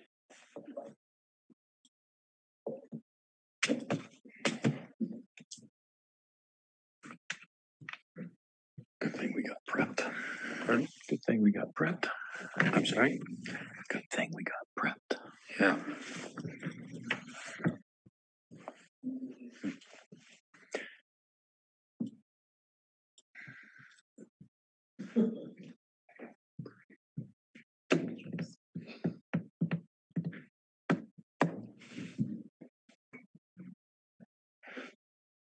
The elections department has a PDF on it. It's the first thing. I don't think you've been called on to speak again, Mr. Holloway. I think Mr. Holloway was trying to be helpful so Yes, we he could is. move things along. And, for that, I'm grateful, actually. I'm sure you are. Because, we don't want to be sitting here wasting the community's time either. She's a brand new board secretary, and this is all a big process to learn. Perhaps we could have grace. Yes. Okay.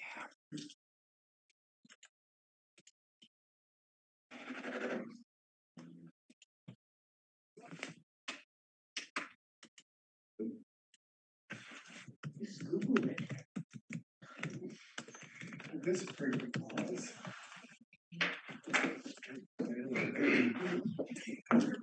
Sure.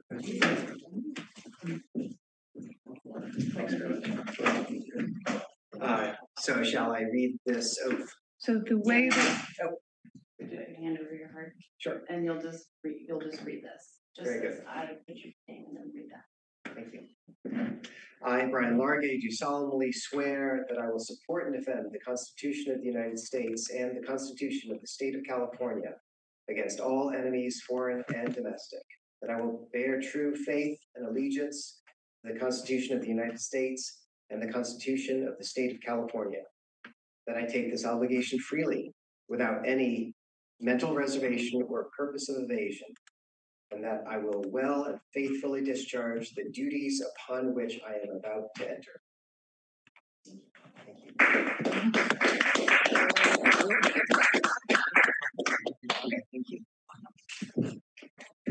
Thank you. Pertaining to the tank, the contract, etc., what can I contribute? I am familiar with MME. They are a very high reputation firm. I don't believe it's a conflict of interest, but I'll disclose that they are a contractor working for me presently in my work at the Land Trust. They're designing boardwalks and wildlife viewing platforms at a wetland preserve that we have. I am unfamiliar with Sandus. I have worked on water tanks as a geotechnical inspector and the construction of water tanks. And I'm familiar with the enormous mass associated with them, especially in geologically active areas, and the extraordinary sensitivity of the design and construction, especially of the foundation, and the risks associated with failure are daunting. So having excellent design is an appropriate use of district resources. I'm unfamiliar with Sandus. I am surprised that there are only 2 bidders, and yet that happens, and it's a difficult environment to get responsiveness. I think there's been a lot of economic activity recently that makes that challenging. I am inclined to defer to staff. We have professional staff for a reason. And I think that in proportion to the overall project costs, the design is, you typically expect 15% to go into design. And we're at 6%, I believe, if that's give or take. No, excuse me, we're at 12% with this. And so that is, any rate, I would be inclined to support staff and get this work done and have confidence in the engineering that's performed, both for the cost savings on the construction side of things and the reliability of the facility once installed. Well, I appreciate you bringing up the potential for a conflict of interest. I did have a question as a follow-up to that. Were you directly involved in, or did you make the decision to hire MME in your present? I did not. Okay, so you work with them, but you weren't involved in the hiring decision. That's correct. Could I add something? We navigated this territory in the past. I was Director of Marketing Communications for Santa Cruz Metro, and in that capacity was involved with the hiring of Miller Maxfield, and subsequently was able to vote on the selection of Miller Maxfield as a vendor here without any problem as a board member. So I don't see why that would be a conflict of interest. I'm not saying it is. I wanted to get the additional context, and hopefully, Brian, you're not taking any. It's just business, not taking nothing personal. Just wanted to understand the context. Clarity is good. Clarity is good. I don't think offense. Yeah. So what I'm hearing here is that for this premium, we are going to have a project that may not qualify again for project of the year, but we'll get close. They'll have few, if any, change orders, and we'll just sail through the process with no problem. That's my expectation now, given that we're going to pay this kind of premium. So I would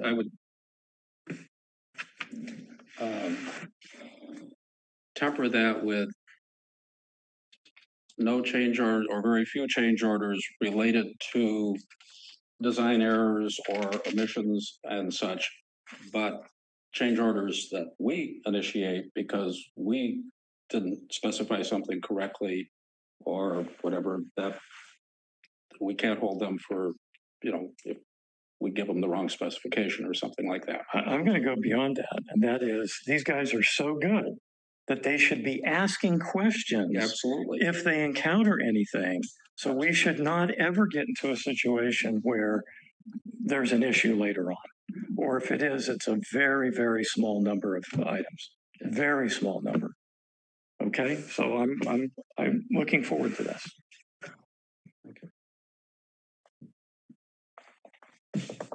So,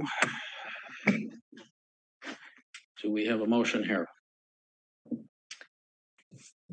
I will move that we execute a professional services agreement with Mississippi Miller Engineering for design of DWR tank replacements in an amount not to exceed $671,727 and authorizes the interim general manager to execute a non-substantive notification as necessary. I will second that. Okay. President Young? Yes. Vice President Ackerman? Yes. Director Fultz? No. And Director Spelling? Yes. And our new director. One more. Sorry. I used to have it before you. Okay, Director Largay. Yes. All right. Motion passes. I would like to comment further, Jeff, if I may. Yes, please. Garrett, Director Fultz has laid out his charge to you on this. Minimizing change orders from the design consultant on this one. Minimizing contractor change orders. And I hope that this impression is expressed to them also. We're paying a premium to have them do this work. We expect over and above from them on this. Thank you. Thank you, Mark. Okay, moving on to new business, notice of vacancy. Thank you, President. Well, we should be all salts at this now. We've just one and done this, so. Anticlimactic here, but. We do have a new vacancy of Director Ackerman. Her resignation is effective June 21st. The same windows apply here. There's the 60-day window from that date for us to make a decision as a board. After that, the county could also make an appointment up to 90 days, and then there is neither body could make an appointment. There is another window, and I know one director has already spoken to this issue, but if you want to give that person that's appointed the opportunity to list themselves as an appointed incumbent, the deadline is August 9th for them to file with the county. And so staff is recommending that you either appoint at the June 18th meeting or any special meeting up until and including August 1st, and August 1st being the next meeting that you could also appoint at. So to give you flexibility, you could either call a special meeting or do it at any of those meetings. And again, board policy is that you only do it at a regular meeting, which would be August 1st is the first one. But to give you the flexibility, we're also suggesting that deterrence from board policy. Mm-hmm. So other than that, I think the motion is clear and the recommendations from staff are clear. So thank you. Any questions? In this case, neither incumbent is filing for re-election. Therefore, would it not extend an additional 5 days for county, or actually for state code? At least that's what I'm reading here on the votes count website for the calendar. It goes to August 14th. Okay, that's possible. I don't yet. Votescount.com, go to the main page, click on November election, quick calendar, and it's right there. Second one. So it would be an extension because neither Gail nor Jamie are running for re-election. Yeah. Okay, so I didn't follow all of that with the dates because I didn't have a calendar in front of me, but. Yeah, so the filing period opens the 15th. Yes. And then the 9th is the cutoff date, unless the incumbents, either of the incumbents don't file, in this case both, then it goes 5 more days, so to the 14th. Okay. That's the actual. That's the actual final date. Okay. So, do we need any discussion on this at this point? Oh, yeah. Yes. I mean, I know we do, but Mr. Largay, let's start with you. The issue is, should we appoint a replacement for Jamie? And the motion that we're considering, is there? We would be beginning the process of filling a vacancy with this motion, which would mean, going out to make public the fact that there's a vacancy, opening an application window period to accept applications. Right. Yeah. Yes. I think that it's clear that we have broad community interest in serving on this board. I think that it's helpful to have a full board. I think that appointing a person to the board is a fine thing to do, and I'm comfortable with proceeding with that. Jamie? Well, first of all, personal circumstances in my life changed in such a way that we needed to relocate to be closer to my dad, who's elderly and was recently in nursing care because he broke a hip and couldn't go home. And so we have made the decision to do this. And unfortunately, because I was not going to be running for election, the timing, worked out we found a perfect seller for our house, unfortunately. So it is what it is, and I'm sorry to be leaving now when the district has so many issues. Gail and I listed our houses for sale on the same day and had no idea that we were doing that, and sort of looked at each other and went, "Oh no!" So that was really just unfortunate timing. That being said, I feel like I need to abstain from this discussion and decision because it feels wrong to me to decide for the district how it replaces me. I think that I would be compelled in either way to say that you need a fifth board member right away because if they're, you may have board meetings where members are not available and you need a quorum. But I can also be compelled that it is very close to an election, and with four board members, you could get by until you could fill the seat. So therefore, because I sort of feel on the fence about this, I feel like I just need to stay out of it.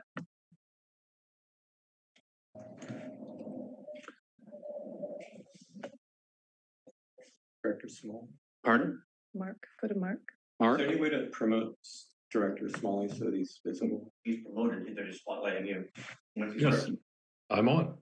Yes, Mark. I am supportive of the appointment process, having been appointed myself, and having served the last 3.5 years. I'm in favor of that. I understand we're close to an election, but we are still at times, as we are this evening before we started the meeting, with only 3 members in attendance because I was out of the area on a family obligation. So in the event that one of our 3 attendees tonight were not available due to injury or illness, we wouldn't have been able to meet to discuss a time critical item which is coming up in front of us. So, thank you.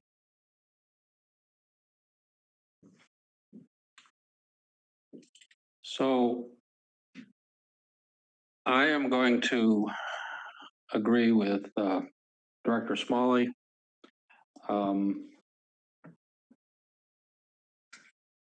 Life throws changes at you. And this last couple of months, my family has had a very substantial change. And I'm very sensitive to the fact that I could well have been in Jamie's shoes or in Gail's shoes and have to either relocate or do something because of a family obligation. So I think it's important that we have a full board as much as possible. So I would like to ask that we have the motion. I don't have public comment. Public comment, yes, of course. Do I get to speak? Yes, you do. Okay. This is probably got to be the worst example of taking a process that should legitimately go to election and putting it in the hands of us. Mm-hmm. Even if we were to circumvent our board policy with by basically inserting a regular board meeting on the 18th, when it's very clear that we said we wouldn't do that. We're only going to, go to. You're right in the middle of the filing period. Yes. The filing period opened 3 days before that. I mean, talk about trying to not only put a thumb on the scale, but an entire body on the scale. That's just wrong in so many ways. If I were the people interested in applying, of course, I can't speak for them, but I don't know that I'd want to get an advantage that way. That seems really,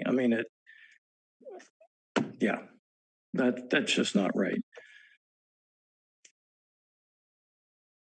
And I can't believe that we are going to appoint somebody right in the middle of it. In fact, if we waited till August 1st, which would be a normal regularly scheduled meeting, the filing period would be almost up. Mm-hmm. In addition, this is the first time I've seen a vacancy declared before someone actually left the seat in order to get another week of time to count toward that 15 days. No. In the past, we've done, I think, 45 days for opening in order to maximize the time that people have to apply. 15 days means only people with insider knowledge are really going to know about it. I mean, it just reeks up one side and down the other taking this action. Yeah. So anybody legitimately running should have a real field day with this one.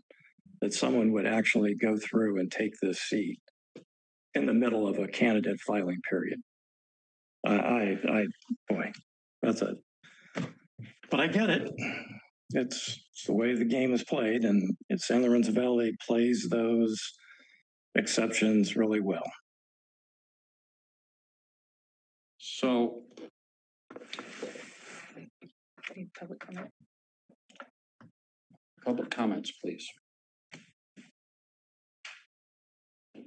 Hi, I'm Bruce Holloway from Boulder Creek. I am sorry I have to do this, but I kind of disagree with Bob.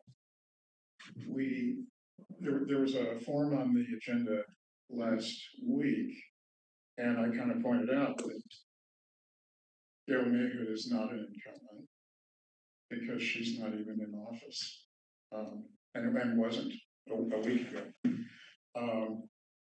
And I read Director Ackman's resignation letter, and it says the 21st, which is next Friday. So she will not be an incumbent either. And so I don't agree that the filing period will be extended by 5 days. I think we have 2 incumbents that have departed the scene, essentially. And so there are no incumbents. At the time of the filing period, there won't be any incumbents. So I guess I just wanted to express that. I don't see a reason why the filing period will be extended by 5 days. Bob? If we appoint 2 people and they're incumbents for basically, what, in the case of Brian, a month, in the case of the other person, a few days, then yeah, I suppose it wouldn't be extended. But if we went to an election on this, then it would be, because the incumbent would not be in place. Anyway, you guys are going to vote for doing an appointment. I find it unbelievable, but it's sort of in line with, unfortunately, how business is done in the San Lorenzo Valley, and I wish it were otherwise. I think we can easily get by with 4 people. So far, we've not had any issues with that. You were able to find a date. If we had it was hard, but I did. Well, you did. I wasn't able to make it, but you were able to do it. On another day, I could make it, but somebody else couldn't. That's right. But you were able to make it work. And for those emergencies, should they come up, I have no doubt we'd be able to make it work with 4. To say that we need 5, I think, is skirting around the real issue, which is withdrawing the ability of creating a level playing field for the people that are running in November. So, please, Hi, comment from the public. I concur with Commissioner Director Foltz on this. We need to let the democratic process play out and stop stacking the court. It's ridiculous, especially when we have a controversial ballot measure coming up. We can't sit there and just choose and pick our directors based on their political, ideals and their particular political stances on certain practices within the district. I'm very offended that you're not letting us go to the direct election. I think it's important that the citizens get to know those people that are running.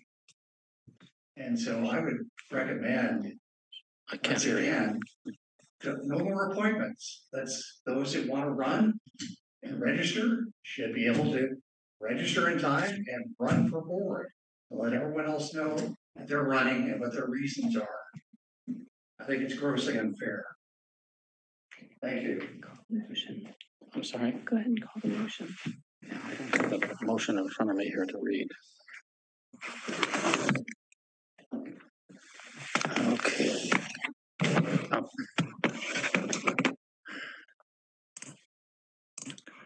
Perils of doing this. Okay. So I will make the motion. The board finds that a board seat will become vacant effective June 21st, 2024, and agrees to fill the vacancy by appointment and directs the interim general manager to proceed with posting a notice of vacancy with July 1st, 2024 at 3 p.m. as the closing date for the receipt of applications. And in departure from board policy manual guidelines, schedule applicants for interviews at either a special meeting scheduled at the board's convenience at the July 18th meeting or at the latest the August 1st meeting, and may make its appointment at the July 18th meeting or any properly noticed board meeting conducted on or before August 1st, 2024. Do we have a second? I second. Okay. We'll take the vote. President Hill, Yes. Vice President Ackerman already said she was abstaining. Director Schultz, No. Director Smalley, Yes. and Director Largay. Yes. All right, motion passes. Motion has passed. Okay. Moving on to new business. We have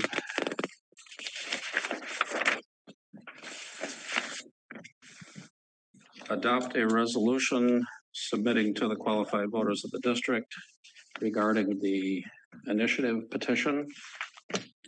And Mr. Cruz, would you please present that? Sure. Can we get CCTV to promote Barbara? She's promoted. She's on the screen. Okay. When she starts talking, they'll put her on probably. I see. Okay. Barbara, are you with us? Yes, I am. Good evening. Great, Barbara. So I'm going to have I will have Barbara start the presentation, and then I'll have a few comments at the end. I believe we also have Heather. Heather, are you also available? Maybe yes, not. Okay. I'm here. Okay, so we will have, in case there's questions at the end, we have finance or acting finance manager. So thank you. Take it away, Barbara. Good evening, board members. As you may recall, last week during the regular board meeting, we had the county clerk come during open session during the comment period for the board meeting and present the initiative that was presented by Mr. Holloway to the citizens of your district, and he had collected signatures. The county clerk indicated last week that she certified those signatures for this initiative, this voter initiative to be presented. We have talked to county council about the certification of those signatures and gone through a few things. And before you this evening, as a result of that voter initiative process and where it is at this point, given the number of signatures collected, it is now back to the board. And unfortunately, county council and the county office, clerk office, ran into some. Well, she got sick. The county clerk was out of the office. And so normally we wouldn't have to turn this around so quickly. We would have been given more notice about the certification of the signature. So we had to, it seems a little fast, but that's just what's before us. And what you are doing this evening is exercising your decision that you must exercise given the initiative process of either adopting adopting the initiative as presented as an ordinance or placing it onto the next regular ballot. So that's the first resolution that you see in the board packet. It's simply to make that determination if you want to adopt it as an ordinance and avoid the ballot process, or if you want to place it on the ballot and let the rest of the voters in the district vote on the initiative. The second resolution is basically the process that comes forward after you decide to put it on the ballot. And so the intention of that resolution is to just set forth the next steps that are taken pursuant to the election code. And Mr. Holloway made some comments about both those resolutions. And the first one is a comment that the resolution doesn't duplicate the initiative, the proposed ordinance, word by word. And I took a look at that and I noted that the last section, section 7 of the proposed ordinance or the initiative is severability. And the last few words in that sentence in the packet says shall remain in full force and effect. Whereas the ordinance, the initiative or ordinance proposed, those last few words say remain fully in effect. So there is a slight change in the words, though they have the same impact. So I would suggest that you use the exact same words used in the proposed initiative, and that section 7, the last few words be replaced with remain fully in effect. The other resolution change is a little more detailed. It involves, let me get to the actual resolution, a couple of paragraphs, sentences in a couple of paragraphs. And that is found in the second resolution at the first full paragraph, primary arguments. And as pointed out, the sentence starts with that the board of directors authorizes and continues from there with Romanet numbers 1 through 4 or 1 through 3, no, 1 through 4. And that portion of that paragraph needs to be replaced. The numerate numbers 1 through 4 should be deleted. And the beginning of the sentence should say, still begin with that the board of directors, and then strike authorizes. And as I indicated, Roman numerates 1 through 4. And in place of that, state confirms the persons filing the initiative petition may file a written argument in favor of the district measures, and then insert as well, and the district board may file an argument against the district measure. And then the paragraph continues, accompanied by the printed names and signatures, etc. The rest of that paragraph is correct. The second paragraph indicates that the arguments for or against the district measure shall be filed with the district secretary and the county registrar. They only are filed with the county registrar, not the district secretary. And that was a mistake made by my office, those two. And so I want to recognize those and ask that that resolution be amended, or both be amended to make those couple changes. The process the board follows is what is set forth in the election code. So this is correcting it to be in compliance with the process that you need to follow. The last thing I'd just like to point out to the board on this particular initiative process is confirmed by case law that this is the process. The initiative process is provided for in Prop 218 or Article 13 of the California Constitution. And what the initiative process can do is what this initiative is attempting to do is decrease a fee or charge passed under Proposition 218. there's a couple cases, the Bighorn case that confirms that that's what the initiative process can do, as set forth in Article 13 of the California Constitution. And the other thing that's kind of interesting that the cases have decided that you can, by the initiative, you can decrease the rates, but you can't decrease the rates to the point where a public entity can't function. So the initiative process can't lower your rates to the extent you can't function or can't comply with a mandatory law such as the Clean Water Act. The other thing that the initiative process doesn't prevent you from doing is adopting a new fee, assuming that the initiative process passes in this instance and the one charge or fee is stricken. You can turn around and adopt a new fee. And you don't need to go through the initiative process to do that. You do the new fee just the same way you did the current fees under the Prop 218 process.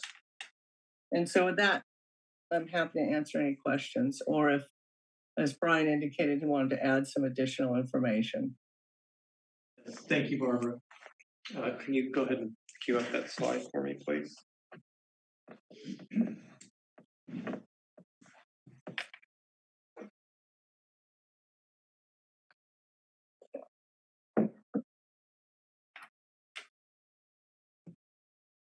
Thank you.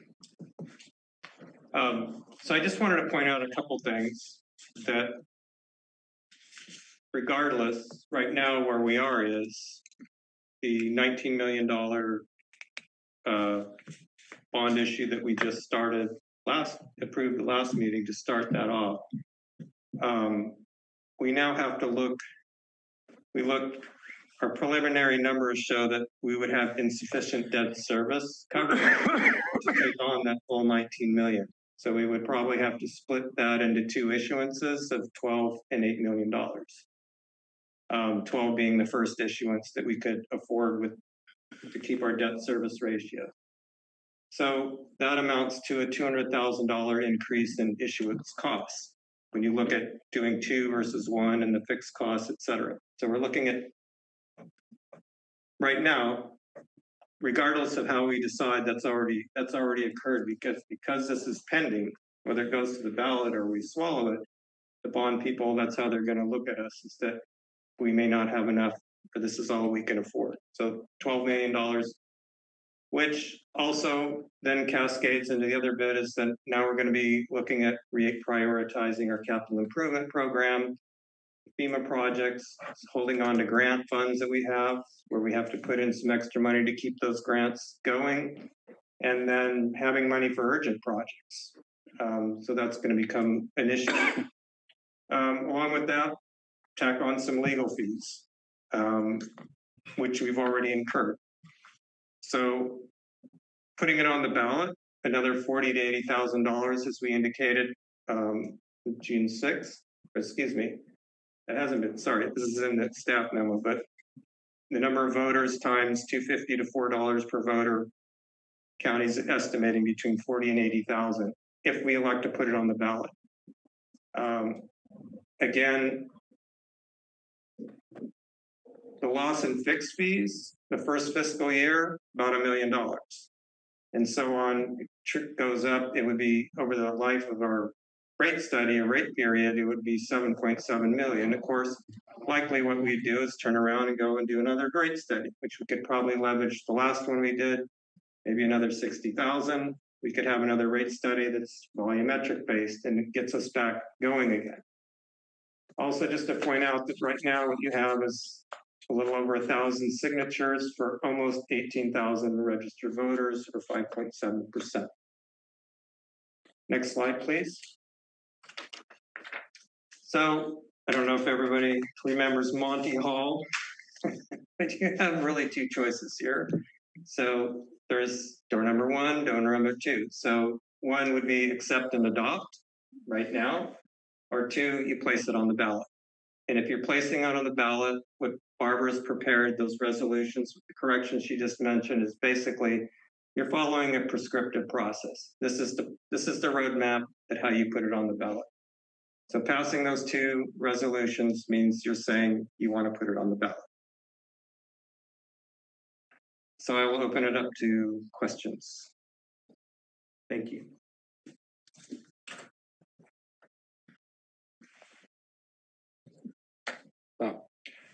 I did have one question, Barbara, on your statement about, hey, we just turn around and pass a new fee. Did you mean that we could pass a new fee the same as the old fee? We just would have to get it a different name? No, you have to pass it with, assuming that this initiative passes, then you've got this extra layer of restriction, right, that you have to comply with. Yeah. But I thought you were saying that you could turn around and say we could just have a new fee. I'm assuming a new fixed fee.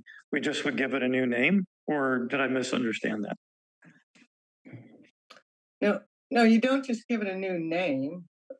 The fee that's being repealed through this initiative, you can adopt a new version of that fee that complies with this initiative. And that could be a fixed charge. Yeah. Yeah. Okay. So we have one yes and one no. I'm assuming that, and by no, that's Heather is shaking her head no. I want to make sure I understood that, because it sounds to me like what you're saying is that, okay, the voters make their policy choices known. Let's say they pass it. We can turn around and say, well, we don't care. We're going to give you another one anyway. New boss, same as the old boss, just with a new name. Yeah, that's not how that's not, if you comply with the. Let me be very specific. Yeah, I'm not sure what you're trying to say here. Yeah, so let's say the increase for a person in the fixed charges was $10. And that's being wiped. Let's say this initiative passes, that's being wiped away. Could the district come back and say, we have a new fee, we're going to call it fee X, and that is $10. And we go through the Prop 218 process, could we pass that? No, you can't just take the fee that the initiative is striking and just put a new name on it. Can I clarify? Can I clarify? Jamie? Okay. As I understand it, Barbara, if the initiative were to pass with a majority vote in November, we would be obligated to follow the new rules for rate making that are being proposed through the initiative. Correct. And so if we wanted to propose a new rate structure, it would have to comply with the rules that are being proposed by the initiative.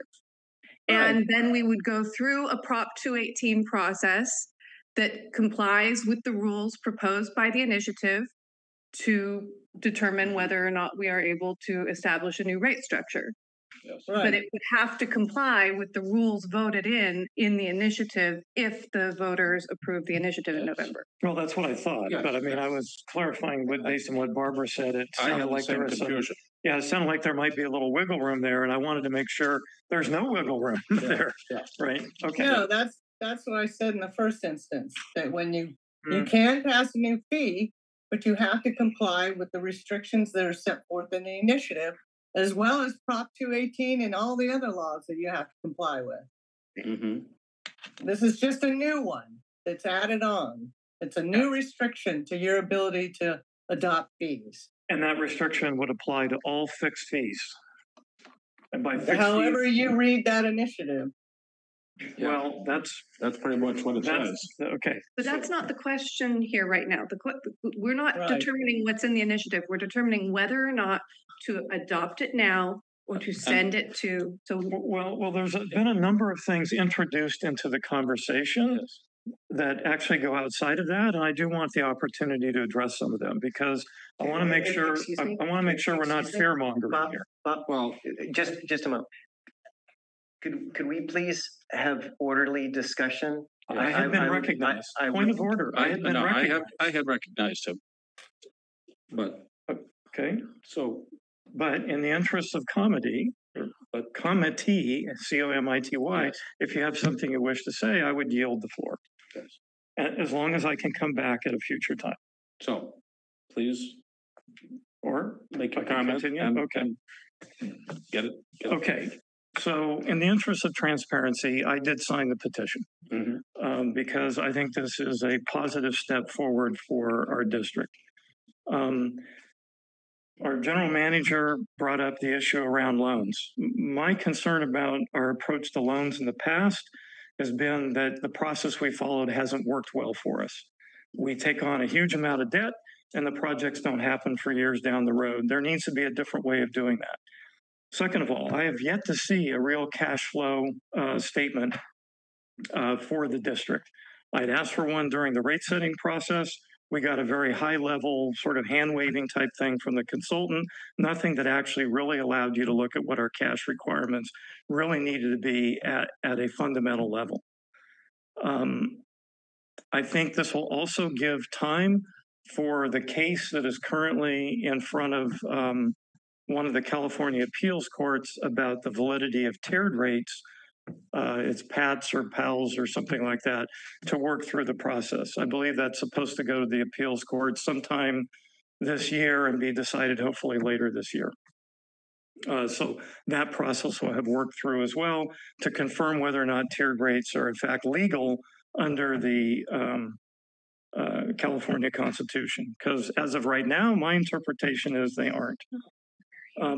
This also allows us for the first time ever in this district to actually go to, and this to me is one of the most important things, is to be able to go to the public and rather than having this anti-democratic sort of hide the salami reverse vote, to actually allow the people to vote on their finances around the district, to have a robust debate around how the district is spending money, what it's spending money on, what our budgets are, and for the district, if it wishes, in its statement, to make the case as to why this needs to be defeated. To me, this is in fact the essence of what we should be doing. Unfortunately, Prop 218 sort of flipped it on us so that we can't, but this will allow us to determine whether or not there is serious issues in the community with how the district is doing its finances. And we'll find out one way or the other. Thank you. First, I would like to clarify procedure. I thought we were taking questions, but it appears we're taking both comments and questions. So I'll assume that we are not going to do a further round of comments since my fellow director obviously did both. My first question, if we were to be in a position where we were... This woman has put herself off the board. She just admitted that. She's no longer going to comment. I'm sorry. We don't recognize points of order from the public. And I am on the board until June 21st when my resignation takes effect. But we don't take comments from the public unless you get up and are recognized. So please don't call out. So, 2 questions. Heather, can you tell me what we would be losing in terms of revenue? So if we are assuming that if it were to pass and the rates were to be repealed, I'm assuming that would take effect in January? No, based on the petition, it would take effect in November. Okay. It would be, I believe it said, I want to say 10 days after the certification of the election. And so the numbers that Brian put up were about we'd be losing about 7 million. But that was if no changes, if we choose not to go to a Prop 218 and change the structure of the rates, which I would recommend moving to a more volumetric rate. Wait, hold on. That's not my question. Okay. So what I'm trying to ask is how much would, on a monthly basis, at the point that the district has to reverse its rate structure, what would our deficit be? Or I guess, would we be able to cover our operating costs? And what things would have to stop, or what would be the impact to the budget on an immediate monthly basis until such a time as the board was able to establish a new rate structure? The district would be able to cover its operational costs. What would be impacted is the capital improvement program, which that is the reason for the last week's earlier meeting in June, is that we're running out of funds for capital improvements. So we would be able to cover all of our operational costs. It's the capital improvement program would be impacted. What would happen if we had a winter like we've had the last couple of winters that required substantial emergency repair costs? How would we handle something like that? We do not have sufficient reserves to cover that. Okay. So, I mean, I'm just thinking about the immediate triage of the issue, you know, that we would be no matter what in a dire situation. Keep in mind that the discussion right now is really about, do we accept it or do we have the Given the fact election? that you allowed another director to have other comments, I think I feel perfectly entitled to make my comments. Thank you. I actually support Jamie in that one. That's fine. Make your comments, but I'm just reminding everyone that the issue at hand is, do we take this to election or do we just... Point of order, though. Yes. Those topics that Jamie and I are talking about were introduced by the general manager. Yes, Therefore, it's fair game. Yeah, that's fine. Go ahead. Everybody should get to speak. Okay, so thank you. Those are all of my questions for the moment.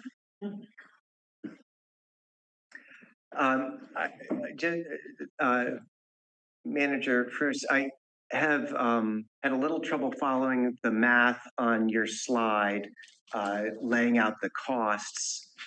If I understand correctly, simply the filing of this measure will already cost the district some $300,000 in administration fees if it goes to an election, and in lost rating or lost ability to proceed with the bond issuance.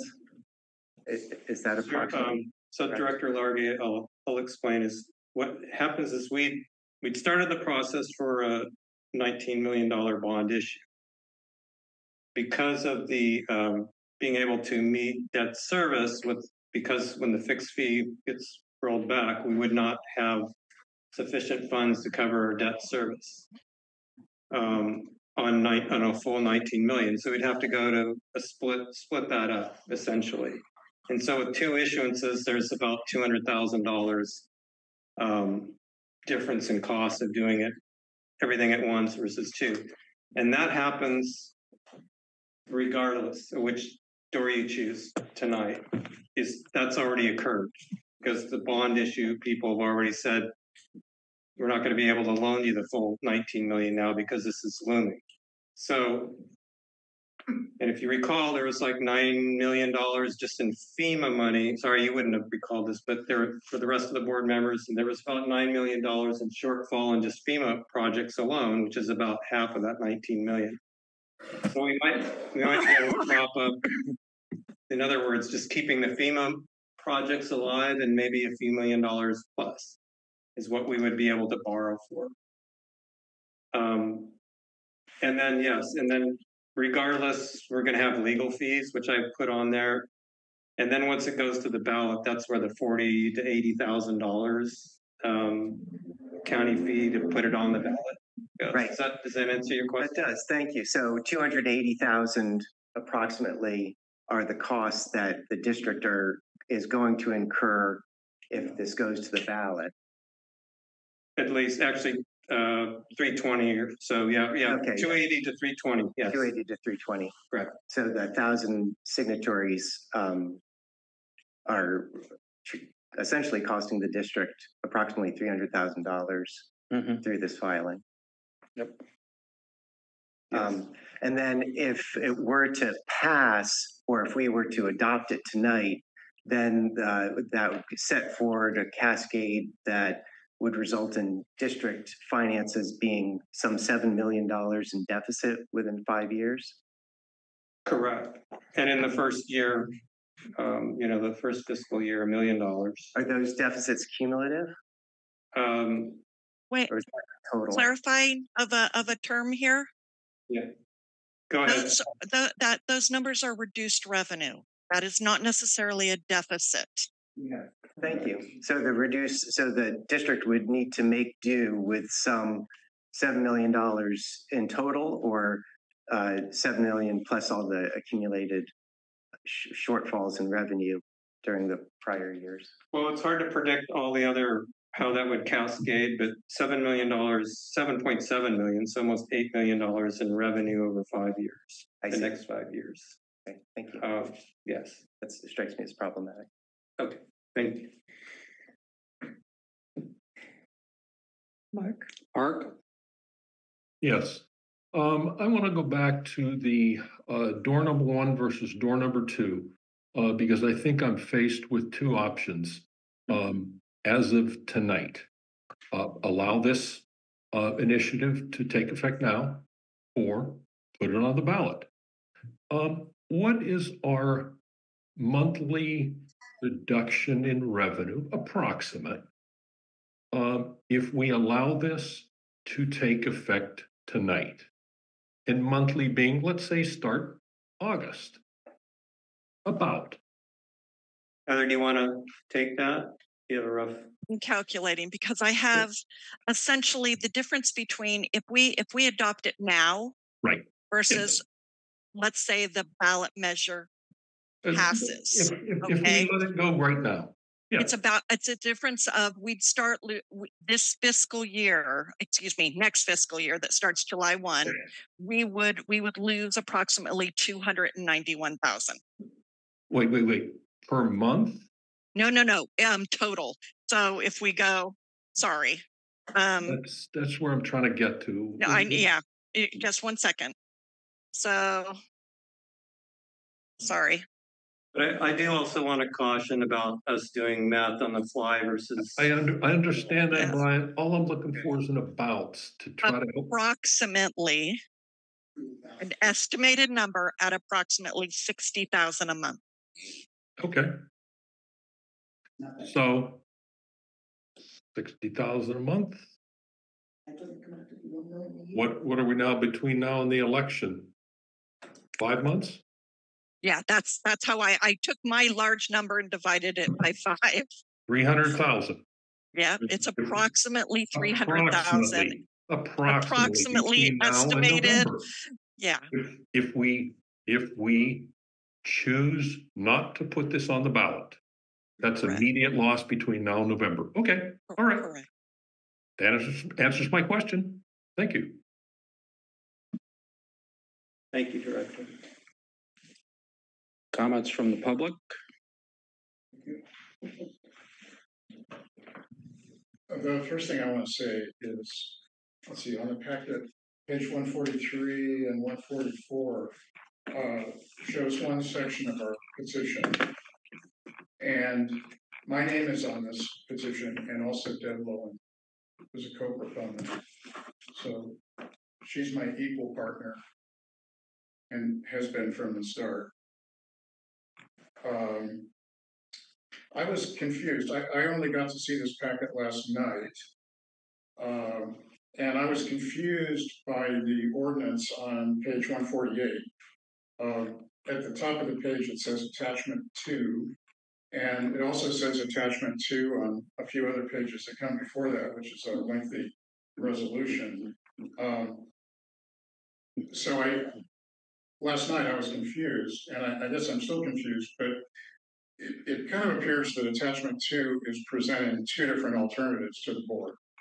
So either go with the 3-page resolution or else adopt the ordinance. And these are the 2 choices. Is that correct? Otherwise, I don't understand what this page 148 is.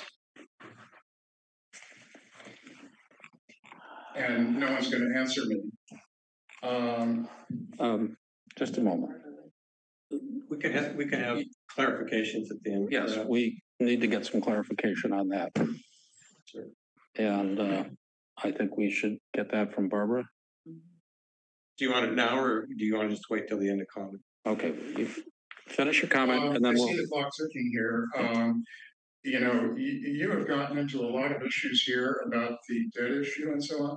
I went to the finance committee meeting yesterday. There was something on the agenda about a $300 fee. And I sort of said to the committee, well, you should really be talking about $19 million, not $300. And so some of this discussion that's going on right now, I think would have been ideal at the finance committee meeting. And so I'm a little bit boggled by all the different issues that are coming up here. I want to understand what page 148 is. It's not the measure text that we filed with the elections department. And I don't think anyone can change that except the Superior Court judge. So I don't understand that page. Back before the rate increase hearing, I had a letter published in the press banner, and I basically said, don't lower the price of water. That's what the rate restructuring did. It lowered the price of water for most customers. I said, don't do that. Leave the price of water at $12.66 where it's been for more than 2 years. And that will save enough revenue that you can lower the fixed charges.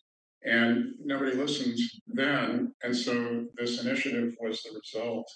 And I would still say that the board could go back to $12.66 per unit of water, and that's going to recoup about an equal amount. Time. Okay, you don't want to hear from me. I think it's absurd, really, that you don't want, this is a big topic, and we could get a little further, but your process doesn't allow it. Point of order. Yes. You do have the discretion. Yes, I know. And I'm listening to what he has to say. But to cut him off after 3 minutes, given he's a proponent of this, seems a little bit short-sighted on our This isn't part. an opportunity for public debate, and it's not a It's not a comment. debate. It's allowing us to be able to have an exchange of information here so that we know what we're voting on and we make sure that it's the right stuff. It's 9:30, and it's fair to give everyone an opportunity to comment, which we have prescribed in our board policy manual. And everybody should get an equal opportunity to do so. Equal. 20 seconds when you were debating that. 148. He had taken up many. Okay, so I think we got a good understanding of Mr. Holloway's objections to the resolutions here. And I think Just continue taking public comment. just a moment. Now we'll hear from you. Yeah, my name is Mark Lee, by the way. Yes. Mr. President. I'd like to talk to the council. Again, on page 148 is still not exactly the way the text was submitted to the county. It's an error that needs to be corrected. Also, why not just adopt the ordinance now and save us $80,000 in an election? You're going to save $80,000 plus you already blew $200,000 by malfeasance in an engineering contract. So we're talking peanuts here. We're talking about restricting the fixed charge to 2% increases for the next 25 years. Put the burden on the user who's consuming water. That's the essence of this bill. We're just restructuring so it's more equitable as the preamble in this board policies stipulate. Do we understand? You have the choice of adopting the legislation tonight, or we see you in the next election. And by the way, we will win because the current structure is so outrageous, it's insane. People are leaving the valley because they can't afford it. So please, I'm asking the questions to to district council. Please get the legislation corrected before it's adopted tonight. It's incorrect. Page 148 is incorrect. It's in your packet. Please adopt the ordinance, or we go to a election in November, and we will win. Thank you.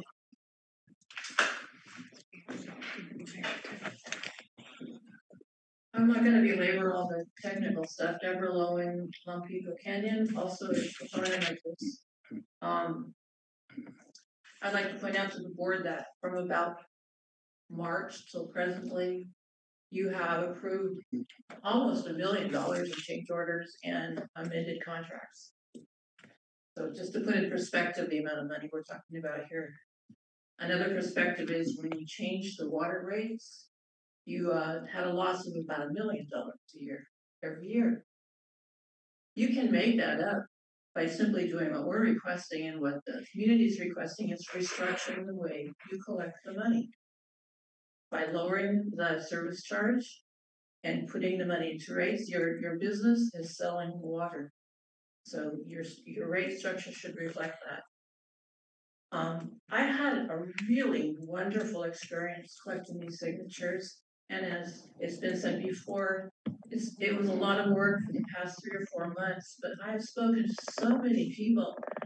And the idea of the sense of fairness transcends clubs, it transcends all the obstacles. The way we divide ourselves up, it transcends all of that. When we explained what we were doing, people were all for it. There was no objections. The only objections we had were from the usual clubs. I come to board meetings and hear about protest ballots being turned in, and they're described by our chief staff as the nut cases turned in, their usual nut cases turned in the protest ballots. Proposition 218 gives us the right to do a protest ballot. What is not explained in any of this information to you tonight is that 218, if you keep reading it, has a special clause for doing an initiative. It is a citizens' initiative to protest the rates beyond the protest ballot. It has special conditions that make it a lot easier than the normal initiative process because they recognize how difficult it is to get 50% of all registered voters to send in a protest ballot. I think Bruce investigated that years ago and found one, right? Yuba City. Yuba City. A comparable district to our size, it's only been overturned once. And this goes on and on and on. The initiative process hasn't been exercised very often, but right now in Grover Beach, the same thing's going on. They're about a month and a half ahead of us, and they will prevail, and we will prevail based on what I've seen. So your idea tonight is you can adopt it now, or you can wait until it becomes adopted later by the vote of the people. Thank you. Thank you. Do we have any additional comments from the public?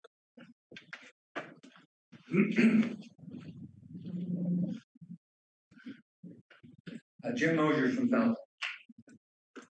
And I want to say that I come to the podium feeling very sad. The district has just huge challenges to face right now. And we need to be working together. And we're very likely going to have more big challenges hitting us in the next year. Fires, floods, whatever. We need to be working together. Now we're going to have disagreements. I was on the Budget and Finance Committee, full disclosure. I listened to everybody's position on this. I spent hours working on it. I understood I had a really difficult time understanding the various positions.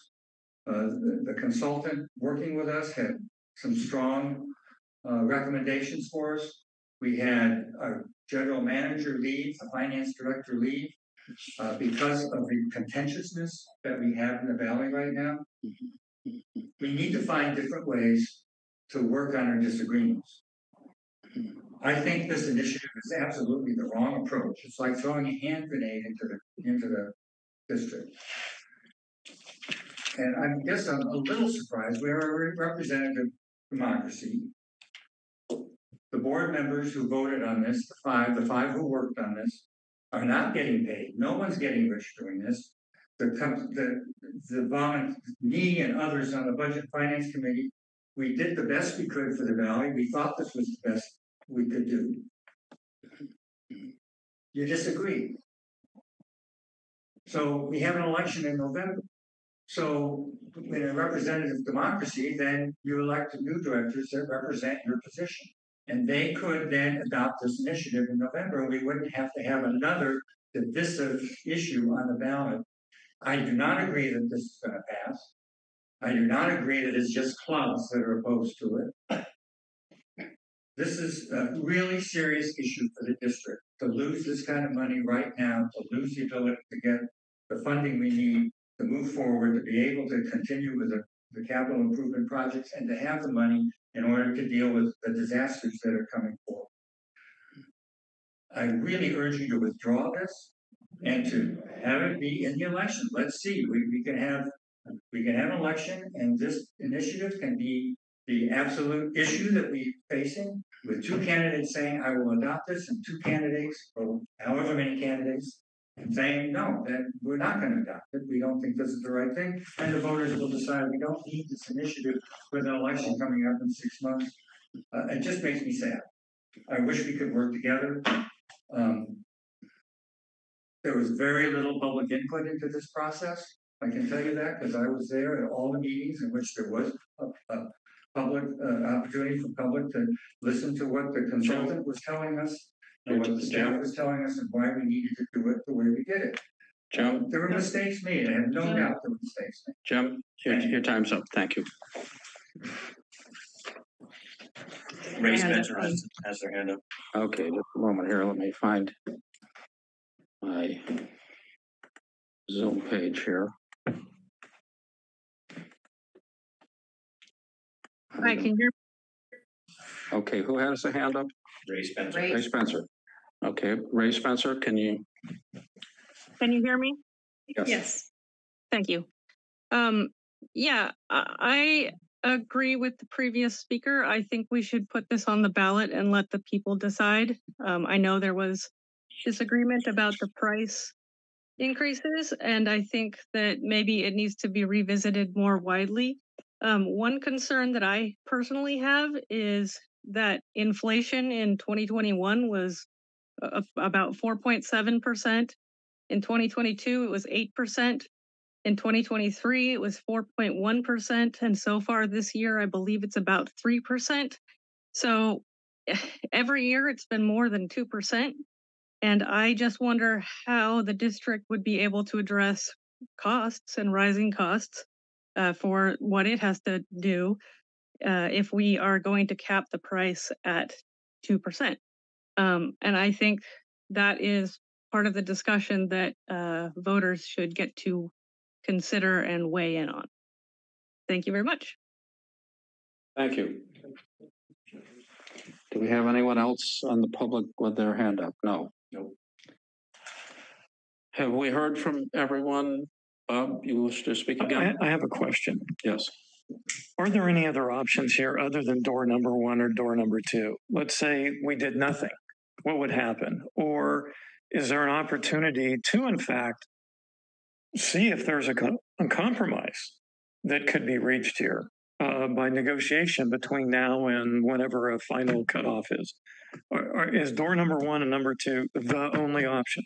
Can I, point of clarification, are we allowed to legally just negotiate out some third rate, or would we, I mean, we would have to go through a Prop 218 process if through negotiation with this group, we arrived at some other conclusion about the rates. Is that accurate, Barbara?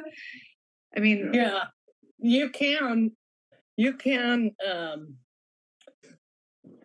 negotiate something as suggested, but in order to adopt those rates, or whatever you negotiated, I would have to know what it is, right? It likely would take a 218 process, and hopefully would be supported by the rate study that you've already done. So any rate that you adopt under the Constitution, Prop 218, has to comply. You have to have a rate study to support that rate. So that would, and then of course you have to do the 218 process again, the hearing, etc. And we would have to negotiate that by August 9th, was it? I'm sorry, what was the date? They can, yeah, there's a deadline. There's a time frame upon which the proponents of the initiative can withdraw the initiative. Jim, I'm only asking because Jim made a fairly impassioned plea to try to work together. Well, I mean, maybe there is a way to do that. I don't know. But I'm just asking the question, is door number 1 and door number 2 the only doors, or do we have 3 and 4? Do nothing, negotiate something. I understand what you're asking. I just wanted to understand legally if what you were asking. Oh, no, if you negotiated something, I assumed it would have to go Prop 218. Yes, of course. And that would be under a level of trust that, hey, we've got a deal here and nothing's going to, mess with it. So you don't have the option to do nothing. You need to make a decision whether to adopt the ordinance or put it on the ballot. Okay. Yeah. So 3 doors, the real, let's make a deal. Door number 1, door number 2, door number 3. Okay. I only heard 2 doors. Yeah. Well, she said you could, in fact, do something. What's the last day to withdraw this? I'm not sure. I'd have to. I saw it today, but I can't. I would have to go back to the election code. Can anyone from the audience just say what that date is if they know? Okay. Sometime in August. So we do have a few days, month. Barbara, can I just clarify this? Can I just clarify? We have to make this decision in 10 days. 10 days falls on Sunday, so we pretty much have to make this decision tonight because we wouldn't be able to schedule another meeting. So it's door number 1 or door number 2, correct? Yeah, for tonight, you have to make that decision. What you can do between now and the election is a whole different ballgame. Exactly. Okay. Yes. That's what I want to make There is 2 decisions and only 2 decisions. Yes. 2 decisions only. Tonight. 2 decisions. 1 decision. Put it on the ballot or not. Right. Thank you. Okay. And Bob, if you wouldn't mind, I'd like to answer your question. It does say the county clerk said the measure can be removed by the proponents up to August 9th. Okay. So we take action tonight. And then if we're really serious, if we want, we talk. I mean, I'm all for making a deal if it's possible to do that. That's worthwhile talking. Talking is always good. That's assuming the proponents would be willing to engage in what Mr. Mosher was suggesting, working together. Neither party may get everything that they wanted, but, let's make the deal. Okay, so for tonight, we still have to decide door number 1 or door number 2. Understand. And the motions and descriptions that I have in front of me have been changed substantially by Barbara in a couple of areas. And so I would like to propose that we simply vote to either go to the election or not, and then have legal counsel follow up with the appropriate paperwork. I don't think we can do that. Can we? I think we need to vote on the resolution. Haven't we asked counsel because that's what they're there for? Barbara, can you read the motion? Is that perfectly okay to read the motion? Well, I'm not going to read the entire resolution, that's for sure. No, the motion. The motion. Well, the motion is before you, I believe. I mean. So the motion doesn't change regardless of the changes you made, correct? No, the motion's the same. The change is that the only thing that I would like to clarify, let me clarify something.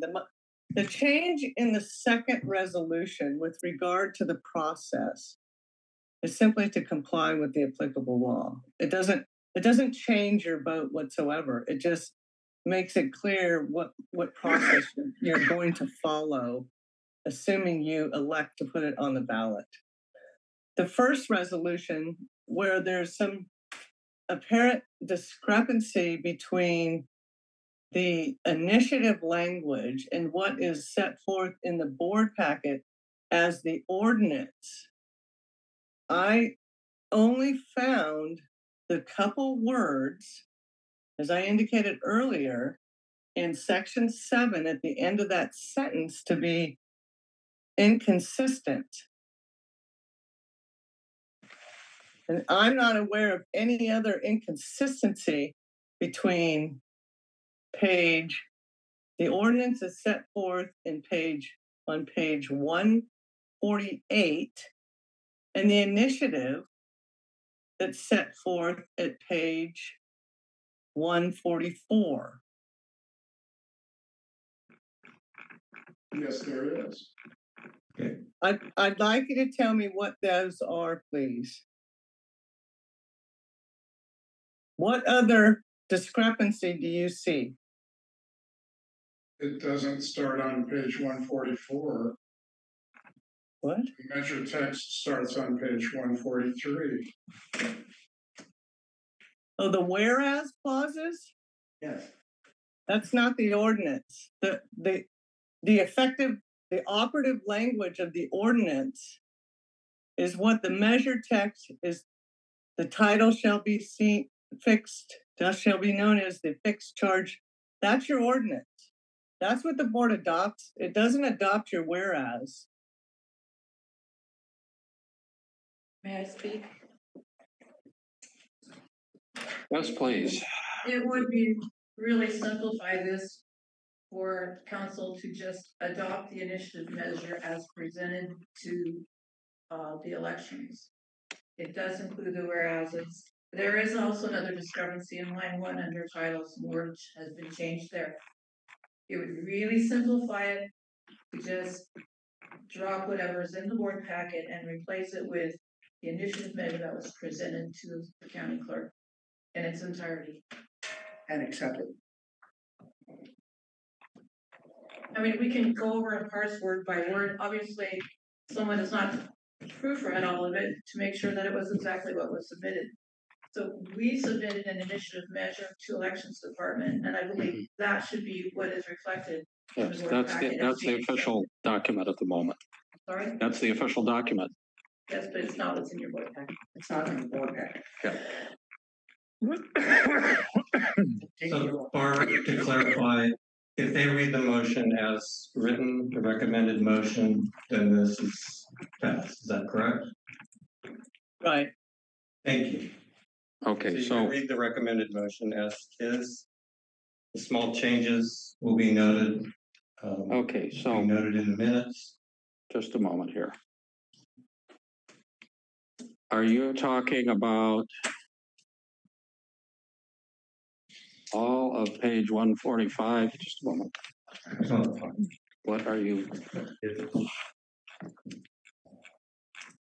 I can make a motion, Jeff. Okay, Mark, would you make the motion? I'll make the motion that the board adopts the resolution submitting to the qualified voters of the district a citizens initiative measure repealing certain fixed rates for water service and limiting future increases to certain fixed rate charges, and to adopt a resolution providing for the filing of primary and rebuttal arguments and setting the rules for the filing of written arguments regarding the citizen initiative measure to be submitted to the district's registered voters at the December 5th, 2024 district general election. November. Friendly amendment, November. I'm sorry, November. Yes, thank you. Yes, you have a comment?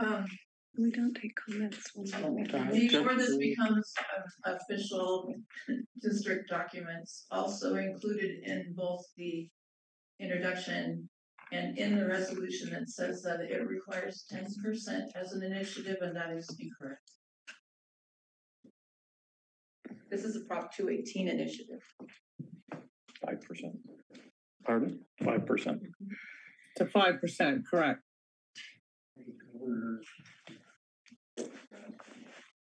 Okay. Mr. Holloway. Thanks.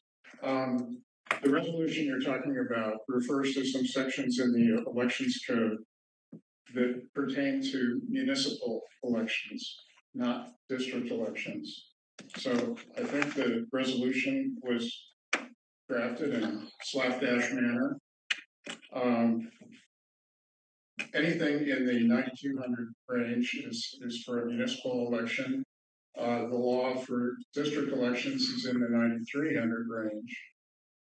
So section 9223 should really be 9312.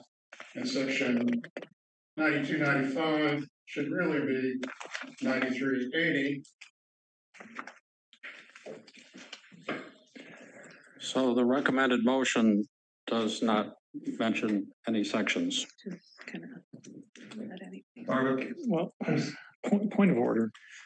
I would like to have in front of me the final language. I know that this is due Sunday, but can we take maybe a 5 or 10 minute recess to allow Barbara to make the corrections to email to us, to at least so that we see what it is that we're voting on? Is that possible? I don't know. There's been a lot of changes here, and Yes, I am not following all of them. That's like you. I'm not sure exactly what I'm looking at here. Because even though the motion says something that doesn't refer to it, we're actually voting on a resolution. I like to know that the language we're voting on, the resolution, what that language is. And right now, I can't tell you what that is. If it was one change, I'd say, no big deal. But we've had a lot of changes. This is moved around. Chair? And disagreements, yes. If I can make a comment, I believe that that council has identified very minor provisions to the measure. And I would like to second the motion that you put forward. Okay. And request that we proceed. And just one moment. Point of order. Just one moment. You don't get to call point of order. No, point of order is not. It's for the board members, not for the public. Just one moment. So the motion that I read does not contain all of the detail of the resolutions. Merely states that we will file a resolution with the district, with the county election department. Now, yes, please. Mark Lieberman.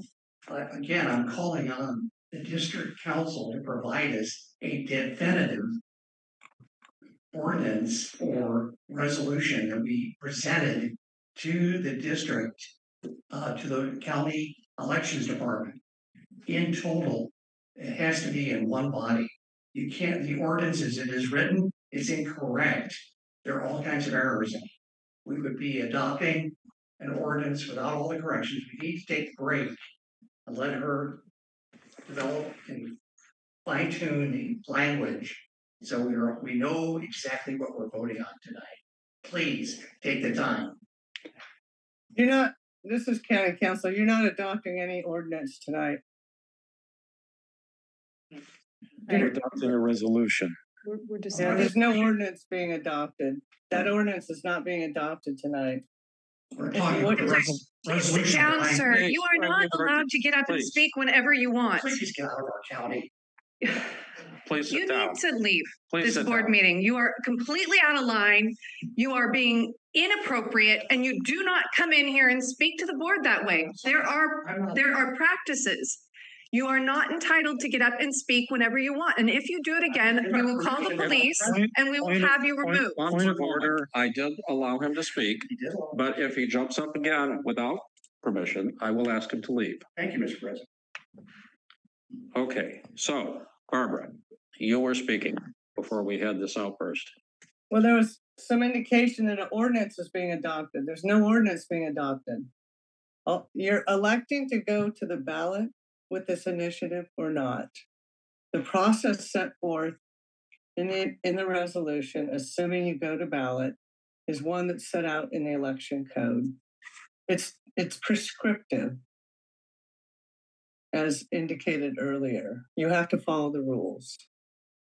So that's all that the resolution's doing. If the citations to the election code on the process are not the right code sections, you still have to follow the correct process.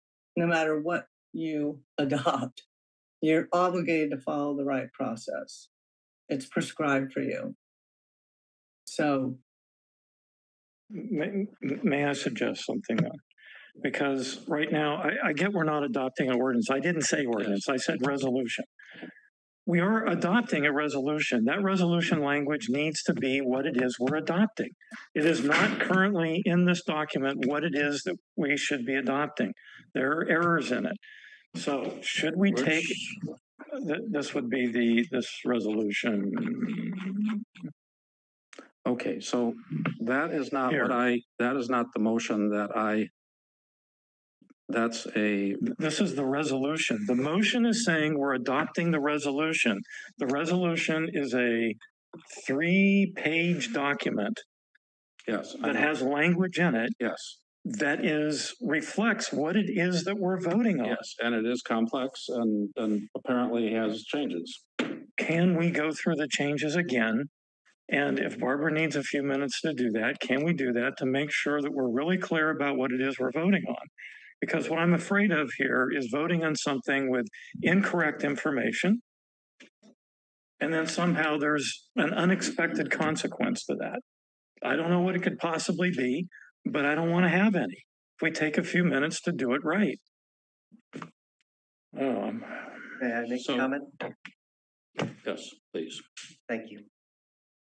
I have high confidence in our council to guide us through this process. And if in council's opinion, it is reasonable to vote on this resolution and proceed, I encourage us to do so. Time is of the essence. Yes. We need to move forward, and there's, to my understanding, no substantial changes compared to what's in the packet. And in fact, the resolution simply directs the registration of this measure to the Elections Commission. And of course, it has to be consistent with the petition. Yes. So I again would request that we proceed with the vote. Okay, so District Council, you had a comment. I was just going to indicate, if you want to take a 10-minute break and create a red line, I will have to work with District Secretary or the clerk, whichever name you want to provide for Jennifer, on a Word version of this document. I don't have a Word version of this document sitting in front of me, and create a red line. I am also tired. It's 10 o'clock at night. I would like to know and vote upon by the board before we do that, whether you're going to elect to put this on the ballot or not. Because this is a waste of time if you're not going to elect to put it on the ballot. I think that's why it's going. Yes, yeah. Okay, so I will withdraw my prior motion, and I will instead move that the district notify the, excuse me? No, Mark made the motion. I made the motion. Oh, you did? You can't withdraw it. Mark would have to. Right. Yes, Mark. Do you want to adopt the motion? I agree with what Brian Largay said. I trust our council at this point. We have a motion in front of us. If the majority of the board doesn't wish to proceed with that, then we'll do something else. But we have a motion and a second in front of us.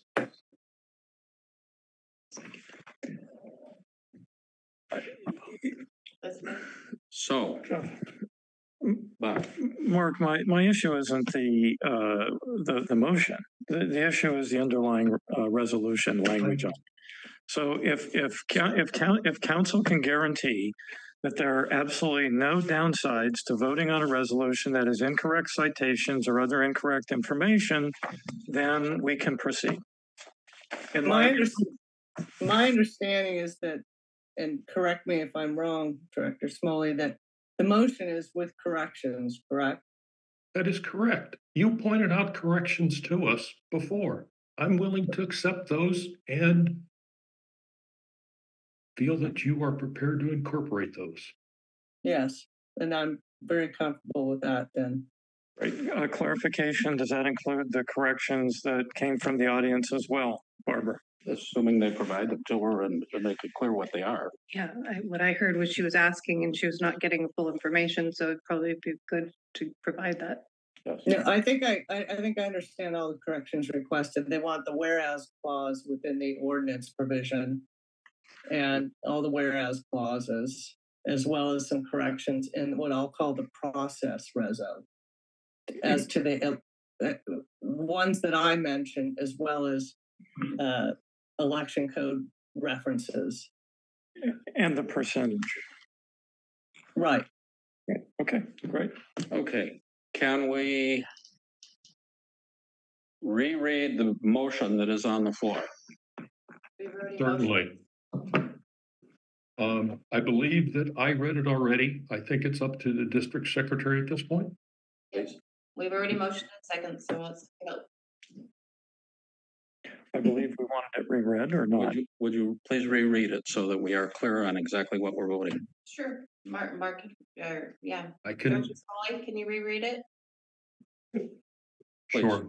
The board adopts a resolution submitting to the qualified voters of the district a citizen initiative measure repealing certain fixed rates for water service and limiting future increases to certain fixed water service charges. And 2, adopts a resolution providing for the filing of primary and rebuttal arguments and setting the rules for the filing of written arguments regarding citizen initiative measures to be submitted to the district's registered voters at the November 5th, 2024 district general election, with corrections as noted by our district council. Thank you. So that has been moved. That has been seconded. Would the secretary please call the roll? President Hill? Yes. Vice President Ackerman? Yes. Director Foles? Yes. Director Smalley? Yes. Director Largay? Yes. Motion unanimously passes. Thank you. I believe that is the last item on the agenda. No, we've got You have one consent item. I'm sorry? You have one item on consent. On consent, yes, we do. We have the 5 Mile Pipeline Hazard Tree Inventory Services Agreement on consent. I will move the consent agenda. I will second. Thank you. Okay. President Hill? Yes. Vice President Ackerman? Yes. Director Foles? Yes. Director Smalley? Yes. Director Largay? Yes. All right. Thank you. Motion passes. We are adjourned. Thanks you all. Good evening. Have a good evening. The rest of what's left. Thank you. Thank you, Barbara.